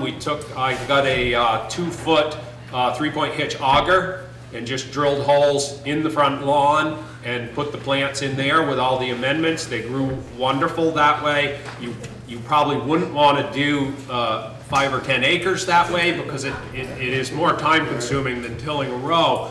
But we could mow around those plants with the lawnmower, worked slick as heck. No weeds, everything was nice and neat. So this year, my plan is to do strips, something like Bob said, where you leave the hay or grass growing for a work aisle, basically. That's the other thing you want to think about. You don't want them planted like corn where there's no room to walk in between them either.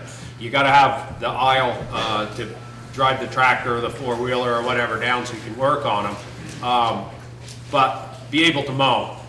And talking with a guy, Tom Gilbert, who has black dirt down in Standard, and just talking about different methods of doing it, and he knows more about soil than I do, and he said the less of the turf you upset, the better off all the turf around it is, because all those microorganisms that are working for your soil, they're safer in there. So if you leave those strips of grass in between, all those organisms are able to come right out and repopulate the soil.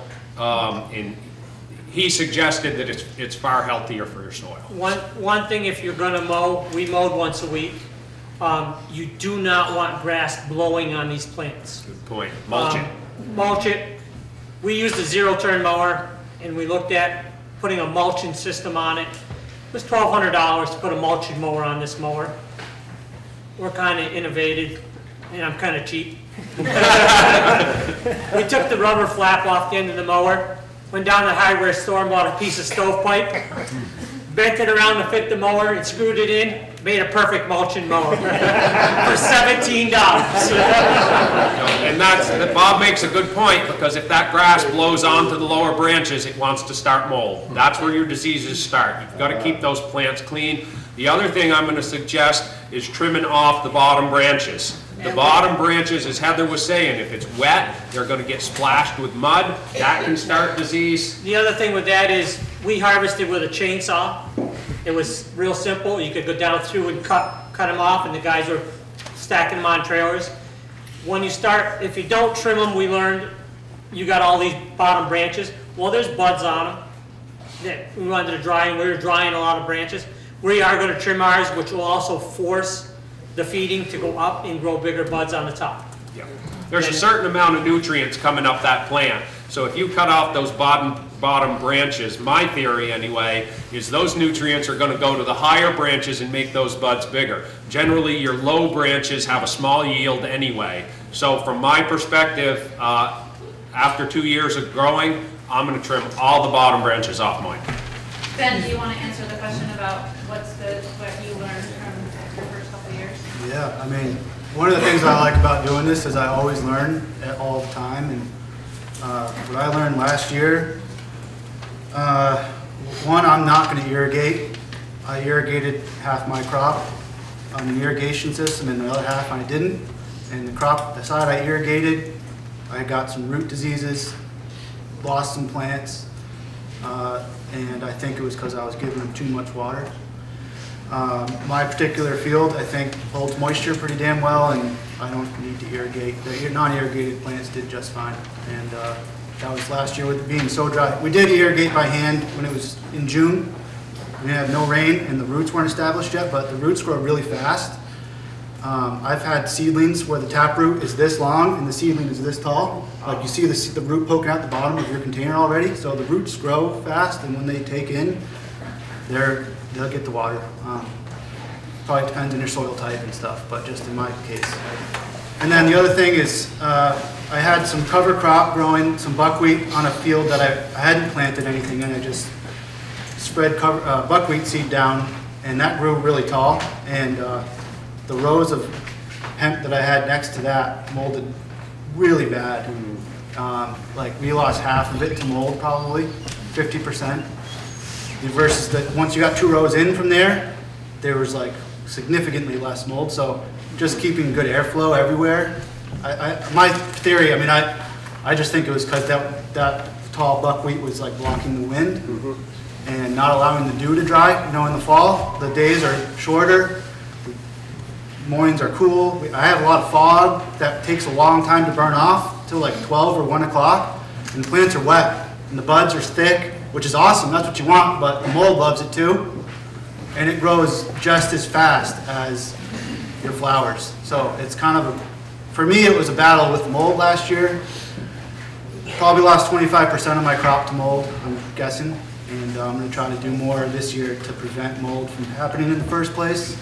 And, are you going to rotate your crop if you had mold? I'm thinking about that. Yeah, I have some established. My field is not in like a long time farm field. I mean, I bought my land 4 years ago, and it was an established field, but the people didn't really use it for growing anything, so the soil wasn't great. So I had to amend with a lot of compost. So like part of me wants to reuse those holes because there's so much good compost there, but you know, especially the area where I had the root diseases and stuff. I mean, I'm not a scientist. I don't really know all about the background of these diseases, but I try to learn about it as much as I can through my own research, and some of them say those root diseases can survive in the soil, so it makes me nervous about replanting there, and maybe I will rotate over, you know, to a different spot. And I think that's a good point Ben made about the mold in the buds. He had big, dense buds. So we had several different strains, and you'll see the different strains grow differently. Our Auto 2 is more leggy and the flowers are spread out, and that had hardly any mold. And some of the other strains that we grew with the big dense buds close together, they're much more likely to mold. So strain matters, and so there are some strains that you're going to want, as soon as they start showing mold, you're going to want to start harvesting and get them in and stabilize them before you lose it. So when you trim the bottom plant, how high up are you going? 1 or 2 whorls and branches up? We're going to go about 4 inches, we're thinking, from the bottom. Just 4 inches? 4 to 5 inches off the bottom. Because we had all those limbs, and what to do with them, and we didn't leave them lay in the field. We picked them all, we dried all those small limbs. And we just want to avoid that, and we do want to force more of the growth to the top for those bigger buds that are on the top. When were you trimming them? Later in the fall, you were shearing them up, or were you doing No, that? we're going to trim. We're going to probably start trimming. We're doing a little more research on the it. basil trimming, were you doing that in the fall, or were you doing that after you planted? We're going to trim them this year around towards the end of July, middle to the end of July. Later in the season? Yes, later in the season when they get a little bigger. Yeah. One thing I'll say about pruning is you can prune them pretty hard, and you'll get it back. Like if you do it early in the season, early July, you can prune them pretty hard and you'll get it back. They'll grow fast enough. They'll come right back. You know, I've pruned them super hard before. On anything that grows on the inside, you're not going to get a bud from. So you can really prune it back to like everything except the outside growth when it's a fairly young plant, and that thing will explode with growth off the tops. You know, if the root base is there, you'll get it all back off the top. So don't be afraid to prune your plants. What do you guys recommend? There's a question in the back. Sorry. So make sure we get this. Back in front of you. Do you guys do you have any strategies for supporting the plant?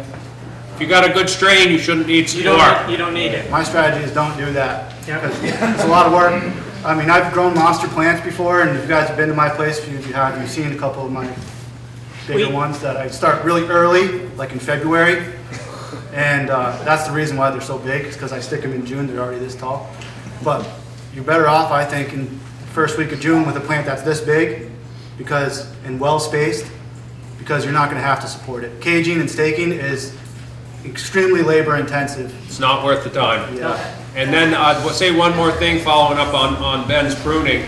Make sure you pick up your pruning. If you're just cutting that stuff and leaving it in the field, that's apt to start disease. Get it out of there.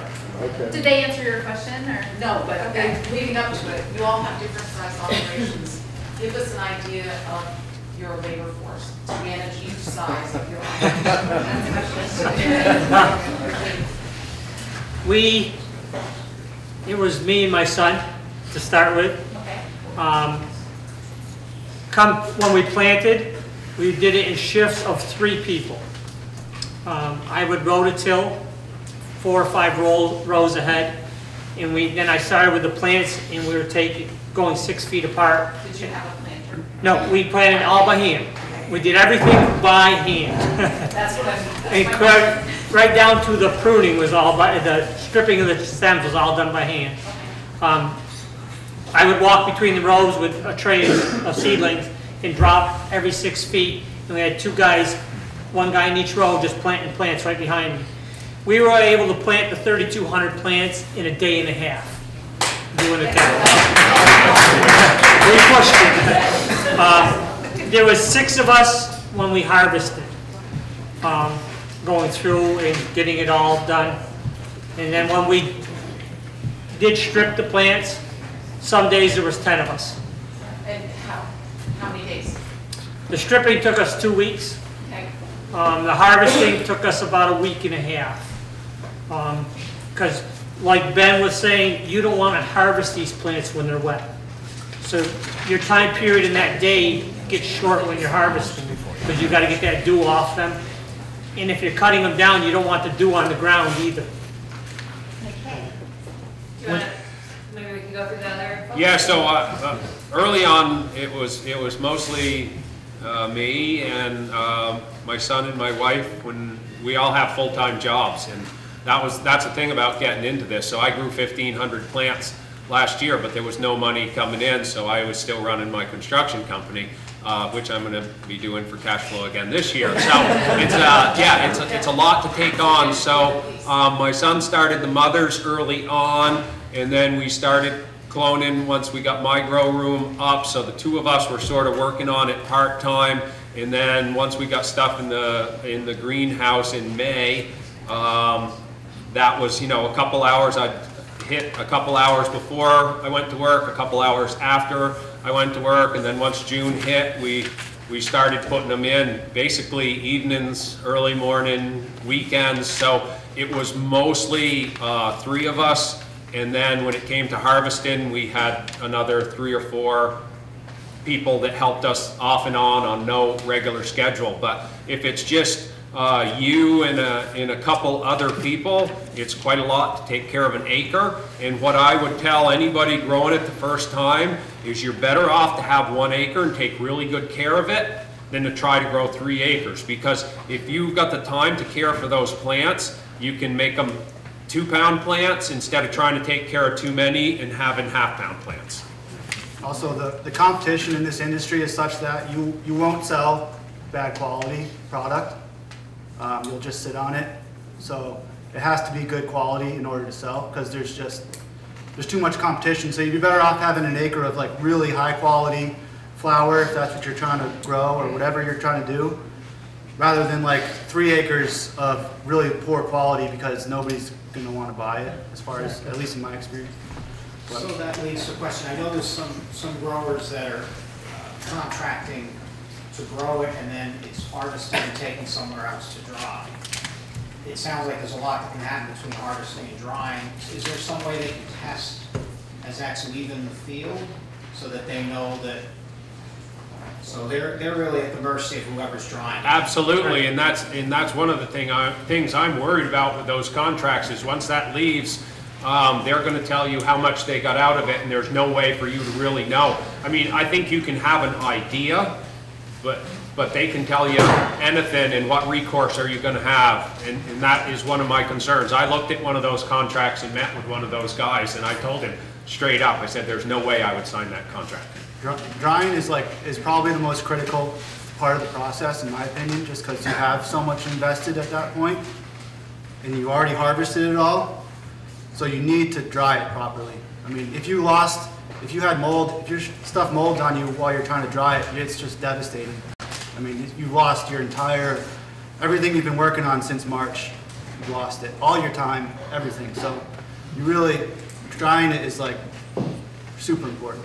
Yeah, just one more thing, if it actually works out and the guys that are signing those kind of contracts come through, it's a huge burden gone. If they're actually paying you for what you're producing and giving you a fair deal, it's a huge burden off you to get it out of there. All you have to do is grow it, and like Ben just said, it's the critical time and it's somebody else is doing it. Well, I think that's the attraction. I'm not sure if some of these people who say they'll do that understand what they're getting into. I don't know. I mean, maybe they've dried hundreds of acres before. I mean, I've heard all these rumors myself. I hear all the rumors and people who you can grow it and they'll dry it for you and all that, but I'm not sure. What I would ask them, and what I do ask them when I talk to them, is how are you going to dry it? How much have you dried before? And what's your strategy? I mean, because the harvest window is short. It's like a 7-day window, maybe 10 at most, especially up here, because they can handle a frost, like a light frost, no problem. But then once it turns, and if we get those heavy frosts day after night, then they rot real quick. I had plants go right into the snow, so that there again, it depends on what strain you had. Yeah. I have pictures of mine just completely covered with snow, and very few of them did it affect. But the guy I talked to that was offering the drying service has a giant belt dryer that'll do 2,000 pounds an hour. So that's the way some of them are doing it. They also have a giant freezer. They're going to freeze some of it, and there's all this new technology coming along. Somebody mentioned the liquid nitrogen. I just heard of another process, and I'm not sure if it's nitrogen, but it somehow stabilizes it, and they like vac pack it in some sort of bag, and it's supposed to be good for 18 months. So there is innovation coming along, but I'm still wary about everybody until they've proven themselves. Do you really get paid the money that everybody's bragging about? Nobody knows yet, that's what I'm saying. These guys haven't proven themselves. This guy in the back has had a question for a while here. So I'm just kind of curious, and you guys talked a little bit about, I'm one of those guys who might sign one of these contracts or has signed a contract. I guess I'm just concerned about the reality of how fast we can harvest it. I mean, so we're supposed to be able to go out there and prune these trees and theoretically, with a group of 20 guys, harvest 5 acres a day. And it's a lot of work, that's all I got to say. It's like, they're just like Christmas trees. So I don't know if you've ever harvested Christmas trees. When I say that, then the next concern is the turn time, as you guys talk about this mold. Let's assume it's a clean crop. How much time is it going to take from the time I pick it to 12 hours later? If it's in a bag, it's going to start to ferment. Absolutely, and that's another one of my concerns. It's just like hay. If you put in wet hay and compress it, you're going to make heat, you're going to make mold, you're going to lose product. As far as how long it took us to harvest 340 plants, half an acre, because we had mold, we visually inspected each plant, and we were cutting mold out and throwing it away as we were harvesting. And it took me and my partner, I like to consider myself a hard worker. I know there's a lot of hard workers here. And my partner, Ernie, is like one of the hardest workers I know. He's a little faster than I am. And it took us 10 days, I think, 10, 12-hour days. And we also had people helping us. Sarah helped us, and we had help 4 or 5 other people on some certain days, like weekend days. Me and Ernie just went 10 days straight, but other people would help us, thankfully, and it took us that much time. I mean, we got rid of most of the mold, But then we did have some come back in the barn. We hung it in the hayloft, and we had mold come back in there. After we spent that much time, we were like, God. I grew up on a dairy farm and went into stonemasonry, and it's the hardest I've ever worked in my life.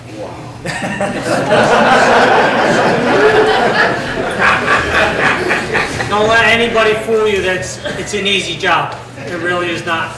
We walked our plants every day, and like they were saying, the more you take care of them, the better you do. We mowed once a week. Somebody was walking them every day, checking them. I know Frank and Janet, they came up to see it a few times to see what we were doing. We did have plants, even at 6 feet, that were in the high moisture areas. They did touch some, but we didn't get any mold in the field. We got it in the drying barn because of jammed in spaces and not enough air movement. So how about in the back there? Yeah, clones that come off the female plant, do they grow as big and as well as the mother plant is? They grow plenty big and plenty well if you take care of them. The difference is they don't have a taproot.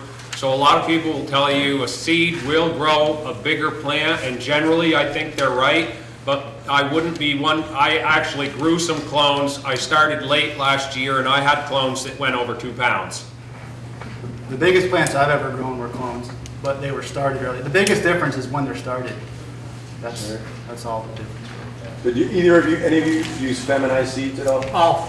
I should say all. We had 900 seeds that were not feminized. All the rest were feminized. This year we bought all feminized seeds. This will be my first year with feminized seed. I've never done feminized seed. I call the males before they go in the ground. I mean, it sucks. It's hard to do, but you can see, you can look between where the branch goes out. There's a little tiny thing there, and there's either a couple of pair of balls or big old fat titties. Any of the males just get out.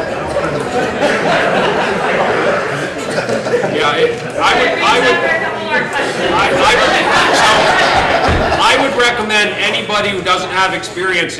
I wish I remembered the name of the book, but there's a cannabis encyclopedia.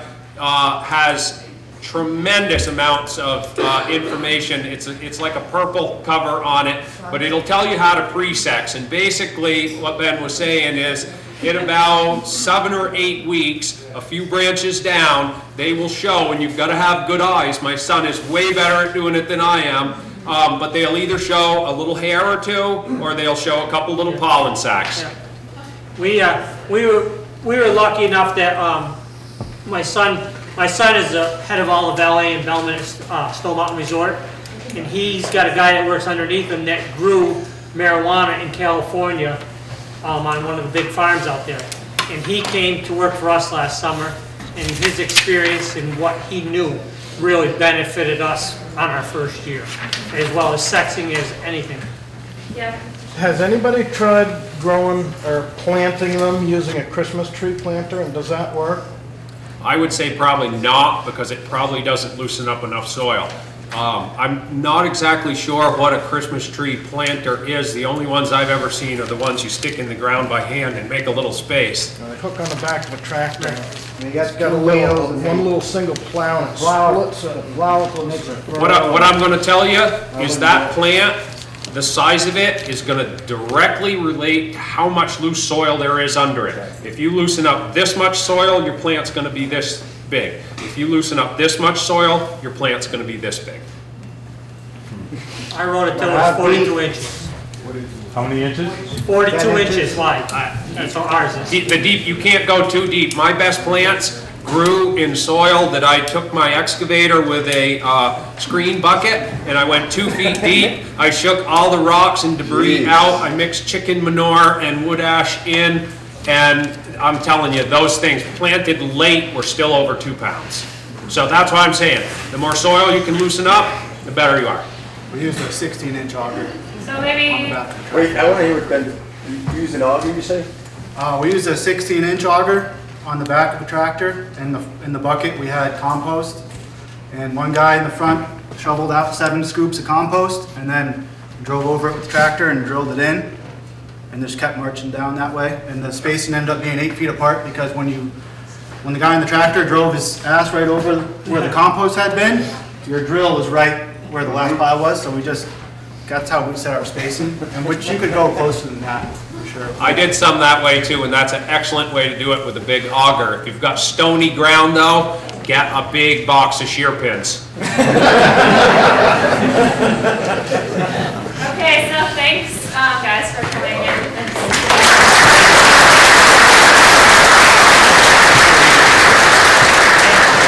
We have a couple more speakers to get through here, just 2, and they're talking about really important things.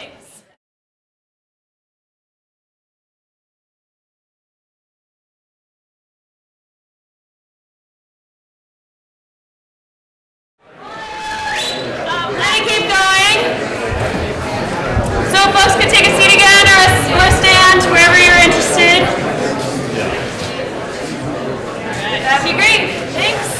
So my name is Stephanie Smith, and I'm with the Vermont Agency of Hey, let's give the rest of our speakers the same respect we gave the other speakers. Thank you.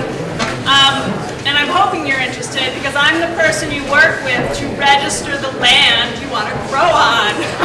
And in order to be in compliance with state law and federal law, you need to register with the Agency of Agriculture. Your name again? Oh, Stephanie Smith. Thank you. Yep. And so I just thought I have 15 minutes. I want to also say, I want to start off actually.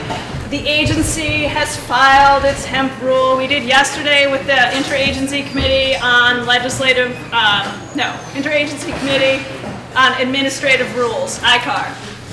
And so the next step in the process is it gets filed with the Secretary of State's office after we have our initial meeting with ICAR. Then it begins the public process. We will take public comments from everybody on the rule. The rule primarily addresses registration. I wrote it down. Registration.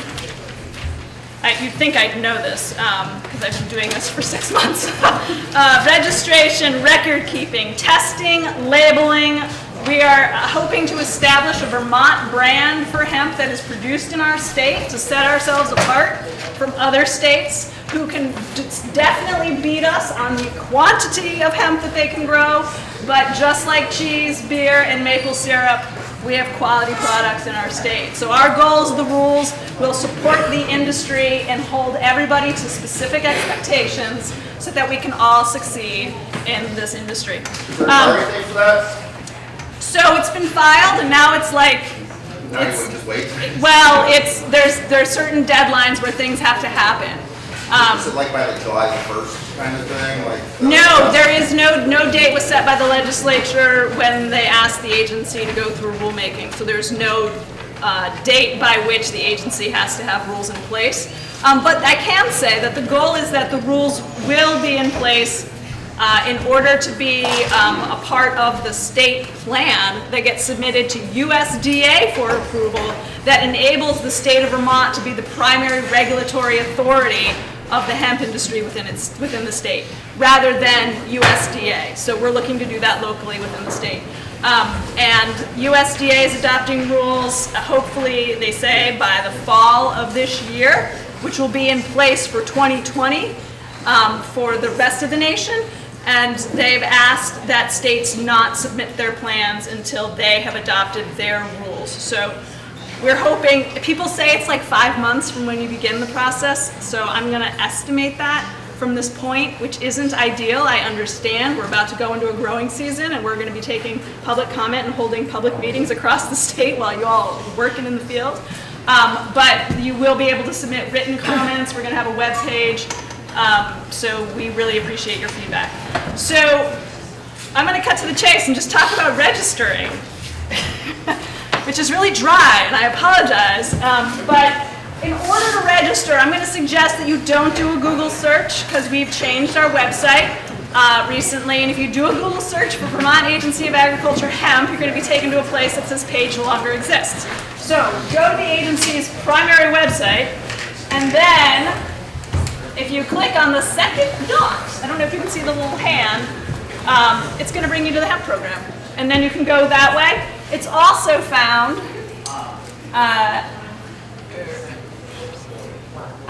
in the Public Health and Ag Resource Management page. But you'll see it. There's hemp plants. So just obviously look for the hemp plants. So I'm going to actually click there, and then it'll say hemp program. That brings you to this page, registration. It's the bureaucratic white paper right there. You're going to click on that, and then you're going to read about how you register, because it's important to read what's required of you prior to beginning the process, because we do require some specific information from you in order to register with us. If we do not get the information that is required, then it prolongs the process for you. So, you read all this, go further down, there's some pictures, there's guidance. One of the things we need, or actually two of the most important things we need, are maps of your location of where you're going to cultivate hemp. So this is for growers. There's growers and processors, separate application forms. If you're going to process, you need to fill out an application form. That is a little bit more simple. The grower's application requires the map.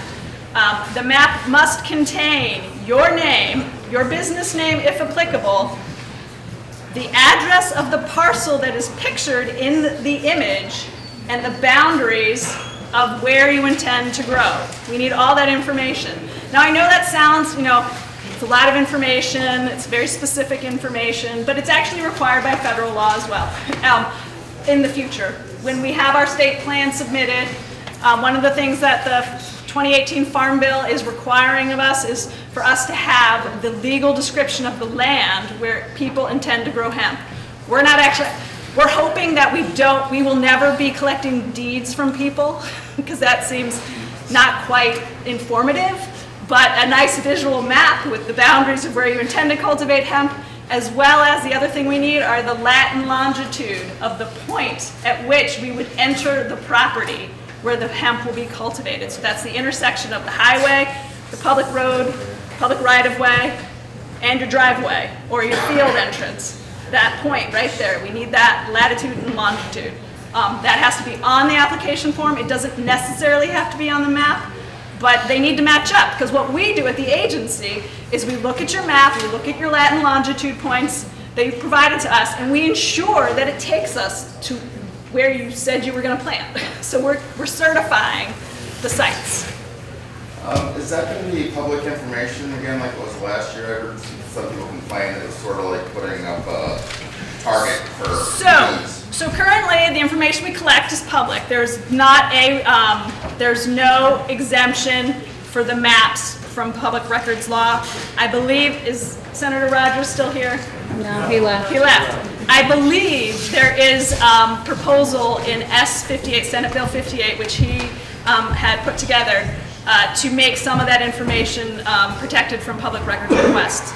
We are not posting that information on our website, which was posted last year, but if we get a request, because it's public information, we are sharing the names, the business addresses, and the email addresses, and the individual names, as well as business names, in a registry if we get asked, because it's a public record.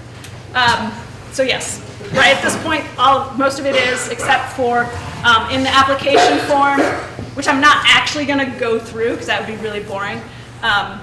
There are some requests regarding like information about your business, like how many people are you going to employ, what kinds of cultivars are you going to plant, where are you going to get your seeds, are you going to get clones, blah, blah, blah, that kind of information. But we believe that that information is protected under a section of Vermont law in Title VI because it's related to business planning, and that's not actually the word, but it's related to business stuff. So it's protected.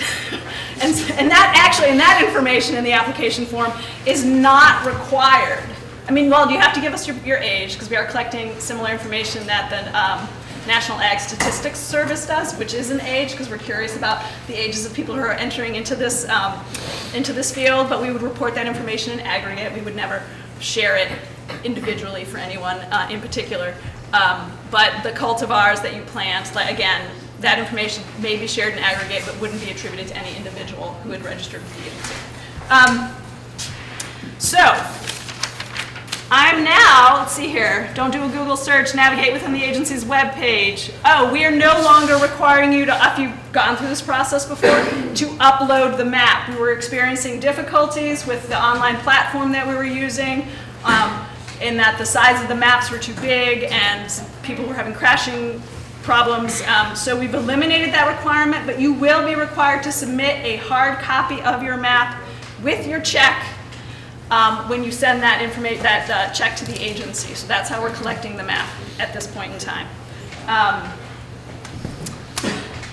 If you don't know where if you know where you're growing and you've already registered, and then you discover that that soil's very rocky and you want to move it to, or it's a wetland and you want to move it to another location, if you've already registered your site and you've received your registration, you will have to register again. We do not have the ability to amend the location of your field. The cost is $25. That just about covers the cost of us doing the work and the certification of the field. So you would have to register again and go through the process and provide that information again. But you can, if you know where you're growing and you want to grow in multiple fields in 3 different towns, you can register all of that with one registration if you know in advance. You don't have to submit separate ones. If you're processing, this is a different distinction, you have to register each individual site separately from processing. Growing, I'm going to take a step back. Growing includes obviously cultivating, planting. If you're selling seedlings, like when you're in possession of live plant material or harvested material, and it includes drying and storing. So that can all be covered by a grower's registration. And we want to know where you're storing too. If that's part of your grower permit, you're going to do it in a barn across the street from your field, you need to locate that for us. Yes? What if you don't know? What if you don't have all that information yet? For instance, if you're going to hire, you're going to outsource the drying. Okay, so that gets to my next point. If you are outsourcing the drying, then it's not your issue. But the person who is drying for you must register as a processor, because they are engaged in a commercial activity and are taking possession of other people's cultivated crops. So that's a processor, and they get to register. You don't have to worry about it. If you get your crop back, at some point in the future, you've registered your locations or wherever you're storing it, and you're set to go. Or I'm trying to think of an instance where you would get plant material back after it was dry, but I suppose there are instances. Okay, so that's the difference between growing and processing. Processing also includes, for those of you that want to do lipid extractions or CO2 extractions, or formulation from isolates that you've purchased from somebody else, that's all processing. So for instance, you have maple syrup, you want to add CBD isolate to it, and you want to market that, you need to register as a processor. Does that make sense? Good. Heads nodding. All right. Alrighty. So I talked about all my points about registering and a little bit about mapping. Now I'm gonna. Can I ask you a registration question? Yes. If you get a couple of mother plants and start cloning your own, do you have to get a nursery license if you're not going to sell them to anybody else, just for yourself? If you're not selling clones, you do not need a nursery license. The nursery license, you can do it yourself. A nursery license is required if you're selling live plant material. I noticed on the application, you ask where you bought your plants from. So next year, if I clone my own, when I say I grew my own, yours. Yeah, that's fine. Yeah. You have to apply every year? This is an annual registration, it heartened me to hear that everybody's like, oh, and you don't want to just continually grow this in one location, because you could, just carry disease over year to year. The soils might get depleted or whatever. So it's good to know that we have an annual registration because you're going to be moving your field around. So you have to locate it every year for us. The fees are going up. So they're going to be more than $25. 500. Boo, I know. It's tiered for entry. If it's a fiber crop or a seed crop, or a building material crop, it's $100 regardless of how many acres you grow. If it is a CBD crop, then it is tiered. I don't remember. I have the fees here. I'm not going to look them up. 1 to 9 acres is $500. There's like a half acre. Yeah. Then, Yeah, so there's like 4 tiers. Over 50 acres is the most expensive. It's $3,000 for the most expensive. Yeah, so it goes up to $3,000. 10 acres or more is going to $1,000. Yeah, but I do have them here, so if you're interested, I'd be happy to share them with you. I have the bill, S58. Next year's license. Next year, not this year, so it begins 2020. Part of the 2018 Farm Bill requires that whatever state is seeking delegation or submits a state plan, they have to prove that they have the resources in order to execute the plan. And currently we have $25 a permit. It's not quite enough to actually execute a sufficient program for the state of Vermont. So the fees are going up. They're on par generally with fees across the state. If you're growing for personal use, I'm not sure it's this crowd particularly, but you do still have to register in order to be covered by the agency's program. Otherwise, you're not cultivating, you might be cultivating hemp, but you're not cultivating hemp under the agency's program. All right, so just quickly, I brought up Google Maps. There's guidance on our webpage for how to get lat and longitude and how to create maps. But I'm just going to kind of run through some real quick tips on how to do it. You will need the internet, but libraries certainly have internets and access to a printer to do this really quickly and easily. So Google Maps, this is the Agency of Agriculture. That's State Street in front. Well, maybe we can move up. We can move a little north, and we can. Hold on a second. Oh, I'm going to cancel. I'm sorry. I know what I'm doing. Cancel out here. You can grow some hemp on the State House lawn. So this is the State House lawn. There's the walkways. Registered? They're not registered. There it is. There, I'll get a little context. Well, we're going to move out a little bit. We're going to call our access right here at the bottom. But so this is just your regular Google Maps. You can do a right click at the intersection of State Street and the walkway there. So right click, when you're on your mouse, it's the right click. If it's a Mac computer, I actually have no idea how to do a right click. So I apologize for those who are Mac users. But the third item down in this list, it says, what's here? Can you guys see that a little bit? If you click on that, it's going to bring up the lat and longitude at the bottom of the page. It's this little box right here at the bottom. If you click on that, it then populates it on the left-hand side. And it provides it in both decimal degrees, minutes, seconds, as well as just decimal degrees. I may have said those wrong. The one without the degree symbol is just with a decimal point with like 5 numbers after it. It's much easier to enter than it is to enter the other ones, so that's why we are suggesting that people use that format for the lat and longitude. However, it is not required. We're not sticklers on it. We can convert it if we need to at the agency. So that's how you get it. It's fairly simple. And then to create the map, if you do another right click within the same image and you go to print, it actually creates the map. This doesn't give you the boundaries, but it creates the image that you've got there. It's got your little point that you need, and it has the lat and longe at the top there. And it gives you an opportunity to type in information, which is your name, I'm going to say it again, your business name, the address of the parcel that's pictured in the image where your field is, including the town and the zip, like the whole address. If I understand that some fields don't have addresses, then please give us the town, the road name, and the town that the parcel's located in. And then what you do after that, so Stephanie, whoop, that didn't work. You type that information. I don't have to show you. But, and then you can hit print in the top right-hand corner if you have a printer. You print it off. Then you grab a pen and you just draw a boundary line around your field, and you're done. And you send that in to the agency along with your check. So it's fairly simple. There are other platforms were mentioned earlier today. We have directions for the A&R Atlas. We have directions to use Google Earth Pro.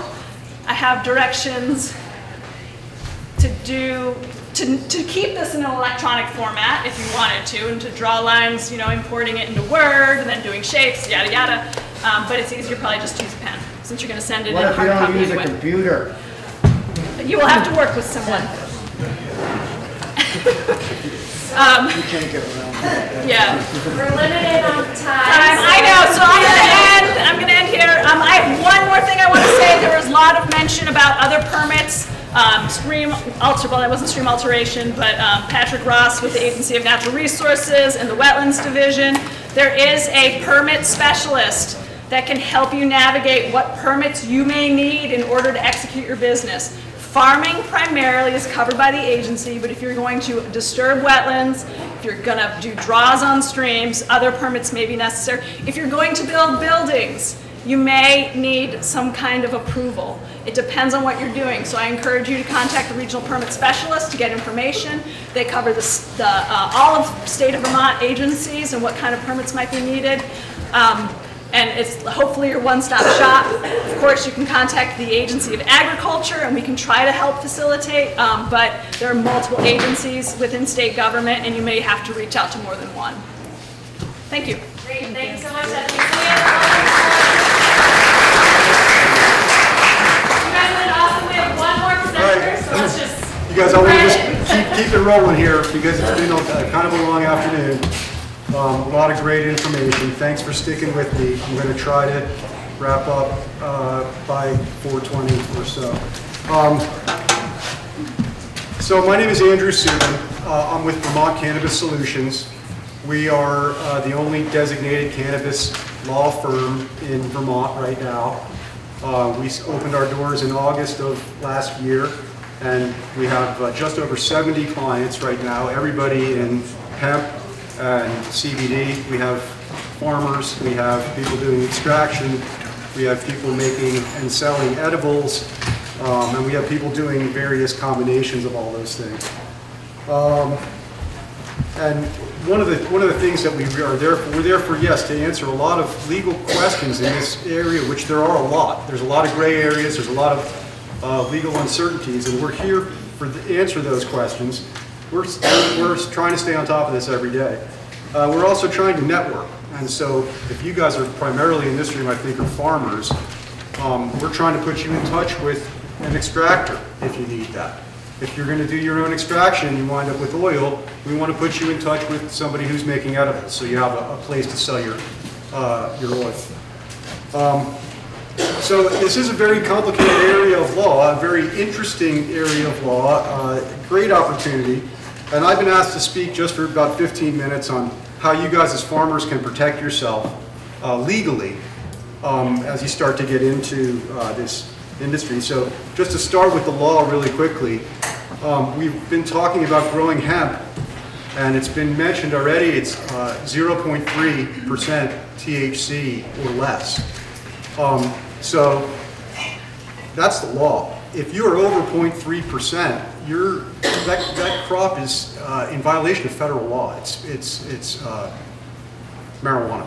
It's a controlled substance, and so if your plants if your crop gets over 0.3, you've got an economic problem, which is that the crop is perhaps no longer economically viable. You've got a legal problem, which is it's illegal for you to possess that. And you're jeopardizing your land under federal law. Yeah, that land would become subject to seizure under federal law at that point. So the answer to that, and how do you protect yourself to stay legal by growing hemp, is testing. And it's been mentioned a bunch of times before. You got to test. You're gonna, investing in your own in-house testing, or if you have neighbors, maybe you can form a little co-op and you're going to go in on some. It doesn't have to be a hugely expensive thing, and every day the innovation is incredible. But you have to have some way to make sure that your plants are legal, and that means under 0.3. And that means that when they're this tall and when they're this tall. And I'm not a farmer, and I'm not an experienced cannabis grower, but I know that towards the end of the growth of the plant, there's a real spike in THC. And for you guys, you got to harvest before the THC spikes, because that THC is a potential to cause, again, legal issues and also economic issues. People are going to want to see the lab results, and if they're hot, they're not going to purchase your crop. So testing. I think it was mentioned by Heather Darby from UVM, how important testing is of the soil. The only other thing I would mention with regard to that is heavy metals. Again, I'm not a plant scientist like we've heard from all afternoon, but the cannabis plant is very good at extracting things from the soil, including heavy metals. Those things will be tested for, and again, no one's going to buy your crop if it's got heavy metals in it. So that's a thing where, you know, you should test your soil before you put seeds in the ground. And if you have heavy metals in your soil, you got to grow somewhere else. That stuff will be in your hemp, it will be in your cannabis. Again, to protect yourself, legally test it.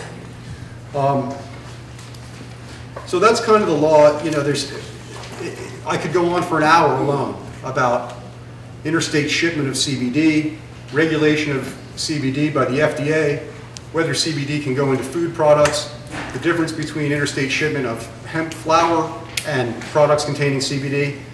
We don't have time for all that right now. It's very complicated and changing day by day, and we're awaiting, you know, we got last night the regulations from the Vermont Department of Agriculture.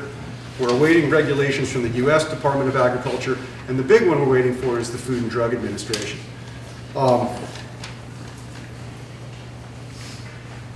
So, how can you guys protect yourself? The next thing I want to talk about is corporate formation, okay? You don't want, most people, like, you have an existing farm, you have an existing business, you have a home, you have assets. You don't want your cannabis business to interfere with the other assets that you have. So please, form a separate company, form a separate LLC to handle all your cannabis business. That's a limited liability corporation is what it, you know, sort of is what it says it is. It's going to limit your liability, and it's going to prevent, if there's any lawsuit, if anything goes wrong, if somebody's injured on your farm, if there's a lawsuit over your plants were hot and you had contracted to sell hemp, whatever. If there's any legal issues, that's going to prevent this person from getting at your personal assets. Absolutely vital. Secondly, we're encouraging all our, I'll take some questions at the end. Let me just get through, I'll be really quick. We are encouraging all our clients to get a separate bank account. Absolutely, for their cannabis-derived proceeds.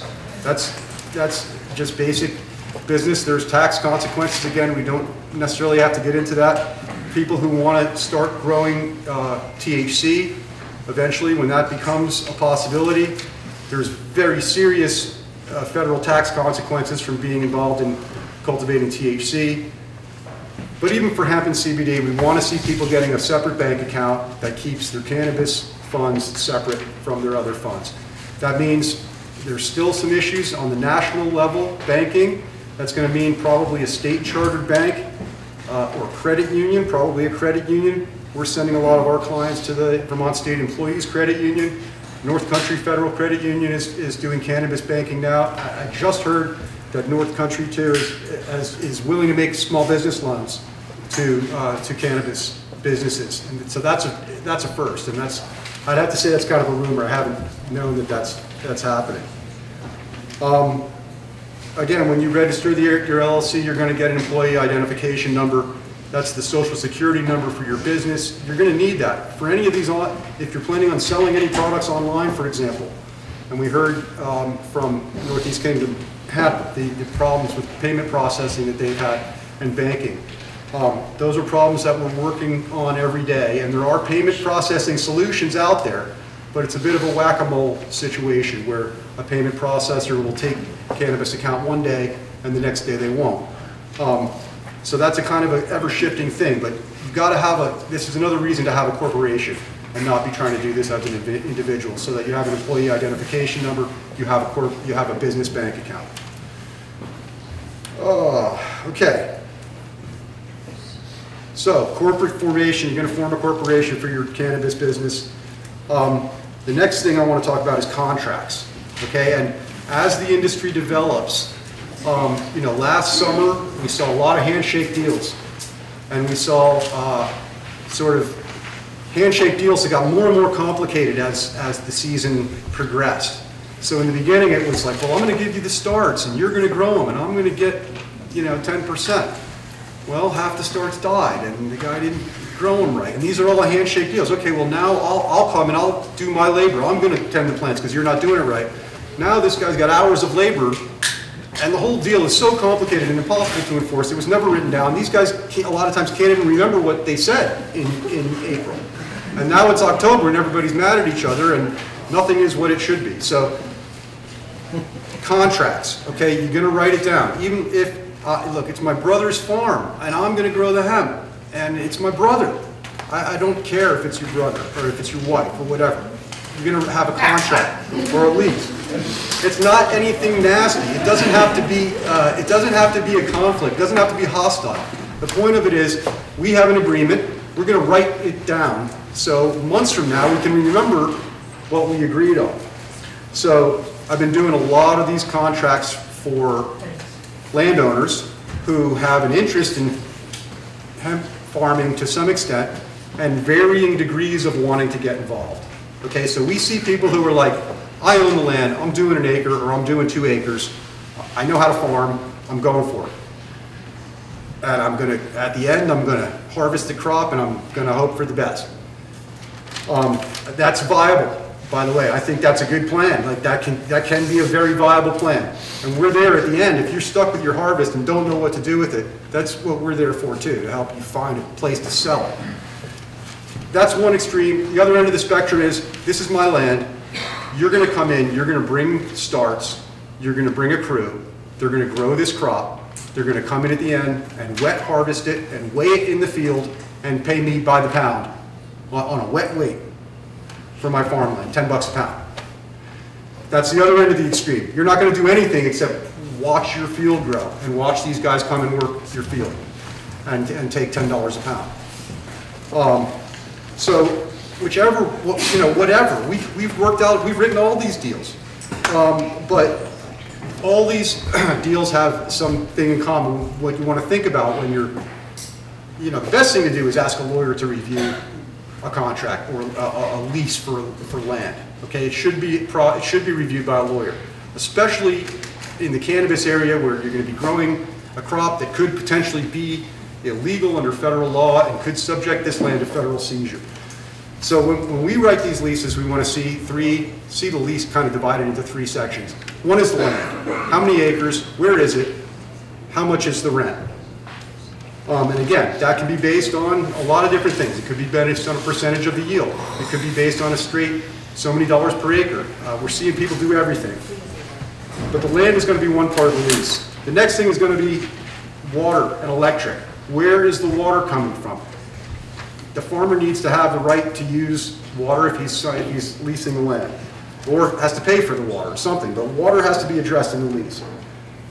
Then the last thing is the structures. Are there structures included in this lease? Are you renting to the farmer your barn or not? And if you are renting your farm, renting your barn, is there an additional rent for the structure? And when are they going to need it? And when will they have that crop dry and out of there? We just encourage all this stuff to be written down. And then lastly, okay, so we've got, you're going to be aware of the law and you're going to test your crop. That's number 1. Number 2, you're going to form a cannabis corporation to do all your cannabis business with its own bank account. Number 3, the contracts are going to be written down, your leases and your deals with whoever. Number 4 is security. And we saw the signs they have at the UVM field about this is not hemp. That's a good idea. We encourage reaching out to local law enforcement to tell them, I'm growing hemp, it's not marijuana, and by the way, if some kids steal some of my plants, I expect, we're going to expect law enforcement to respond to them. And we had some mixed results with that last season. And I think really those are the points I wanted to make. I try to get through it quickly. I would just like to say one other thing. Our office is in Burlington. I left a bunch of cards in the back and I brought some folders. I don't know if there's any of those left. We are there all the time to answer your questions and to answer your legal questions. So please call us. That's what we're there for. And secondly, we host a luncheon the first Wednesday of every month from 12 to 2. So the next one is May 1st. And I know we're a long way from Burlington, but if you're in Burlington on the first Wednesday of the month, please come by our office. We provide food and a speaker usually, and always a group of 20 or 30, and the number keeps growing every month, of people in the cannabis industry, farmers and extractors and retailers, and it's a place to meet the industry and just network and talk to people that are doing what you guys are trying to do. So you're all invited, please, to come to one of our luncheons. And if there's any questions. We have like a minute maybe for questions, if anyone has any. Yeah. Just to touch on what you said about letting law enforcement, we went both to the state troopers and the sheriff's department and let them know what we were growing, where we were growing it. And when we got robbed, it didn't matter.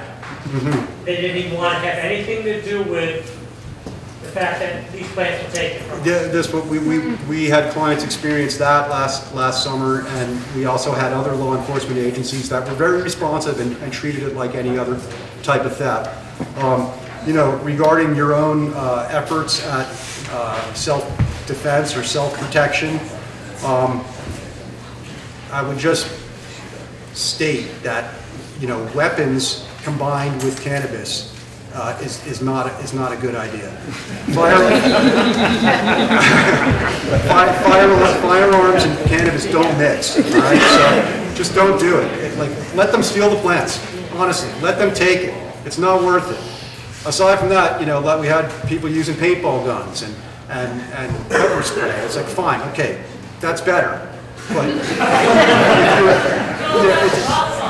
you're getting yourself into serious, you know, potentially federal criminal issues if you're defending your cannabis crop with firearms. So we advise against that.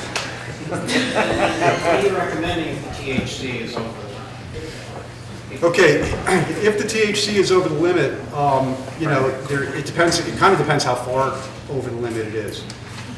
If it's a little bit over the limit, there's things that can be done in terms of creative blending with a lower content THC. If it's close, you might be able to grind it into an extractable biomass that will satisfy the test. I believe, you know, you mentioned the new hemp rules that came down last night, and I haven't had a chance to read them, but I imagine there's something in there about what you're supposed to do with your hot crop. And one thing you can do is have that THC extracted and sell that THC to a dispensary who's licensed to sell it. So if your crop's a little bit hot, there's ways to deal with that. If your crop is super hot, I mean, if it comes to be, you know, 8 or 9% THC, you may be having to destroy that crop. So we actually have to end it there. Sorry, everybody, to be out of this space, but thank you for coming. And please don't forget to give me your survey.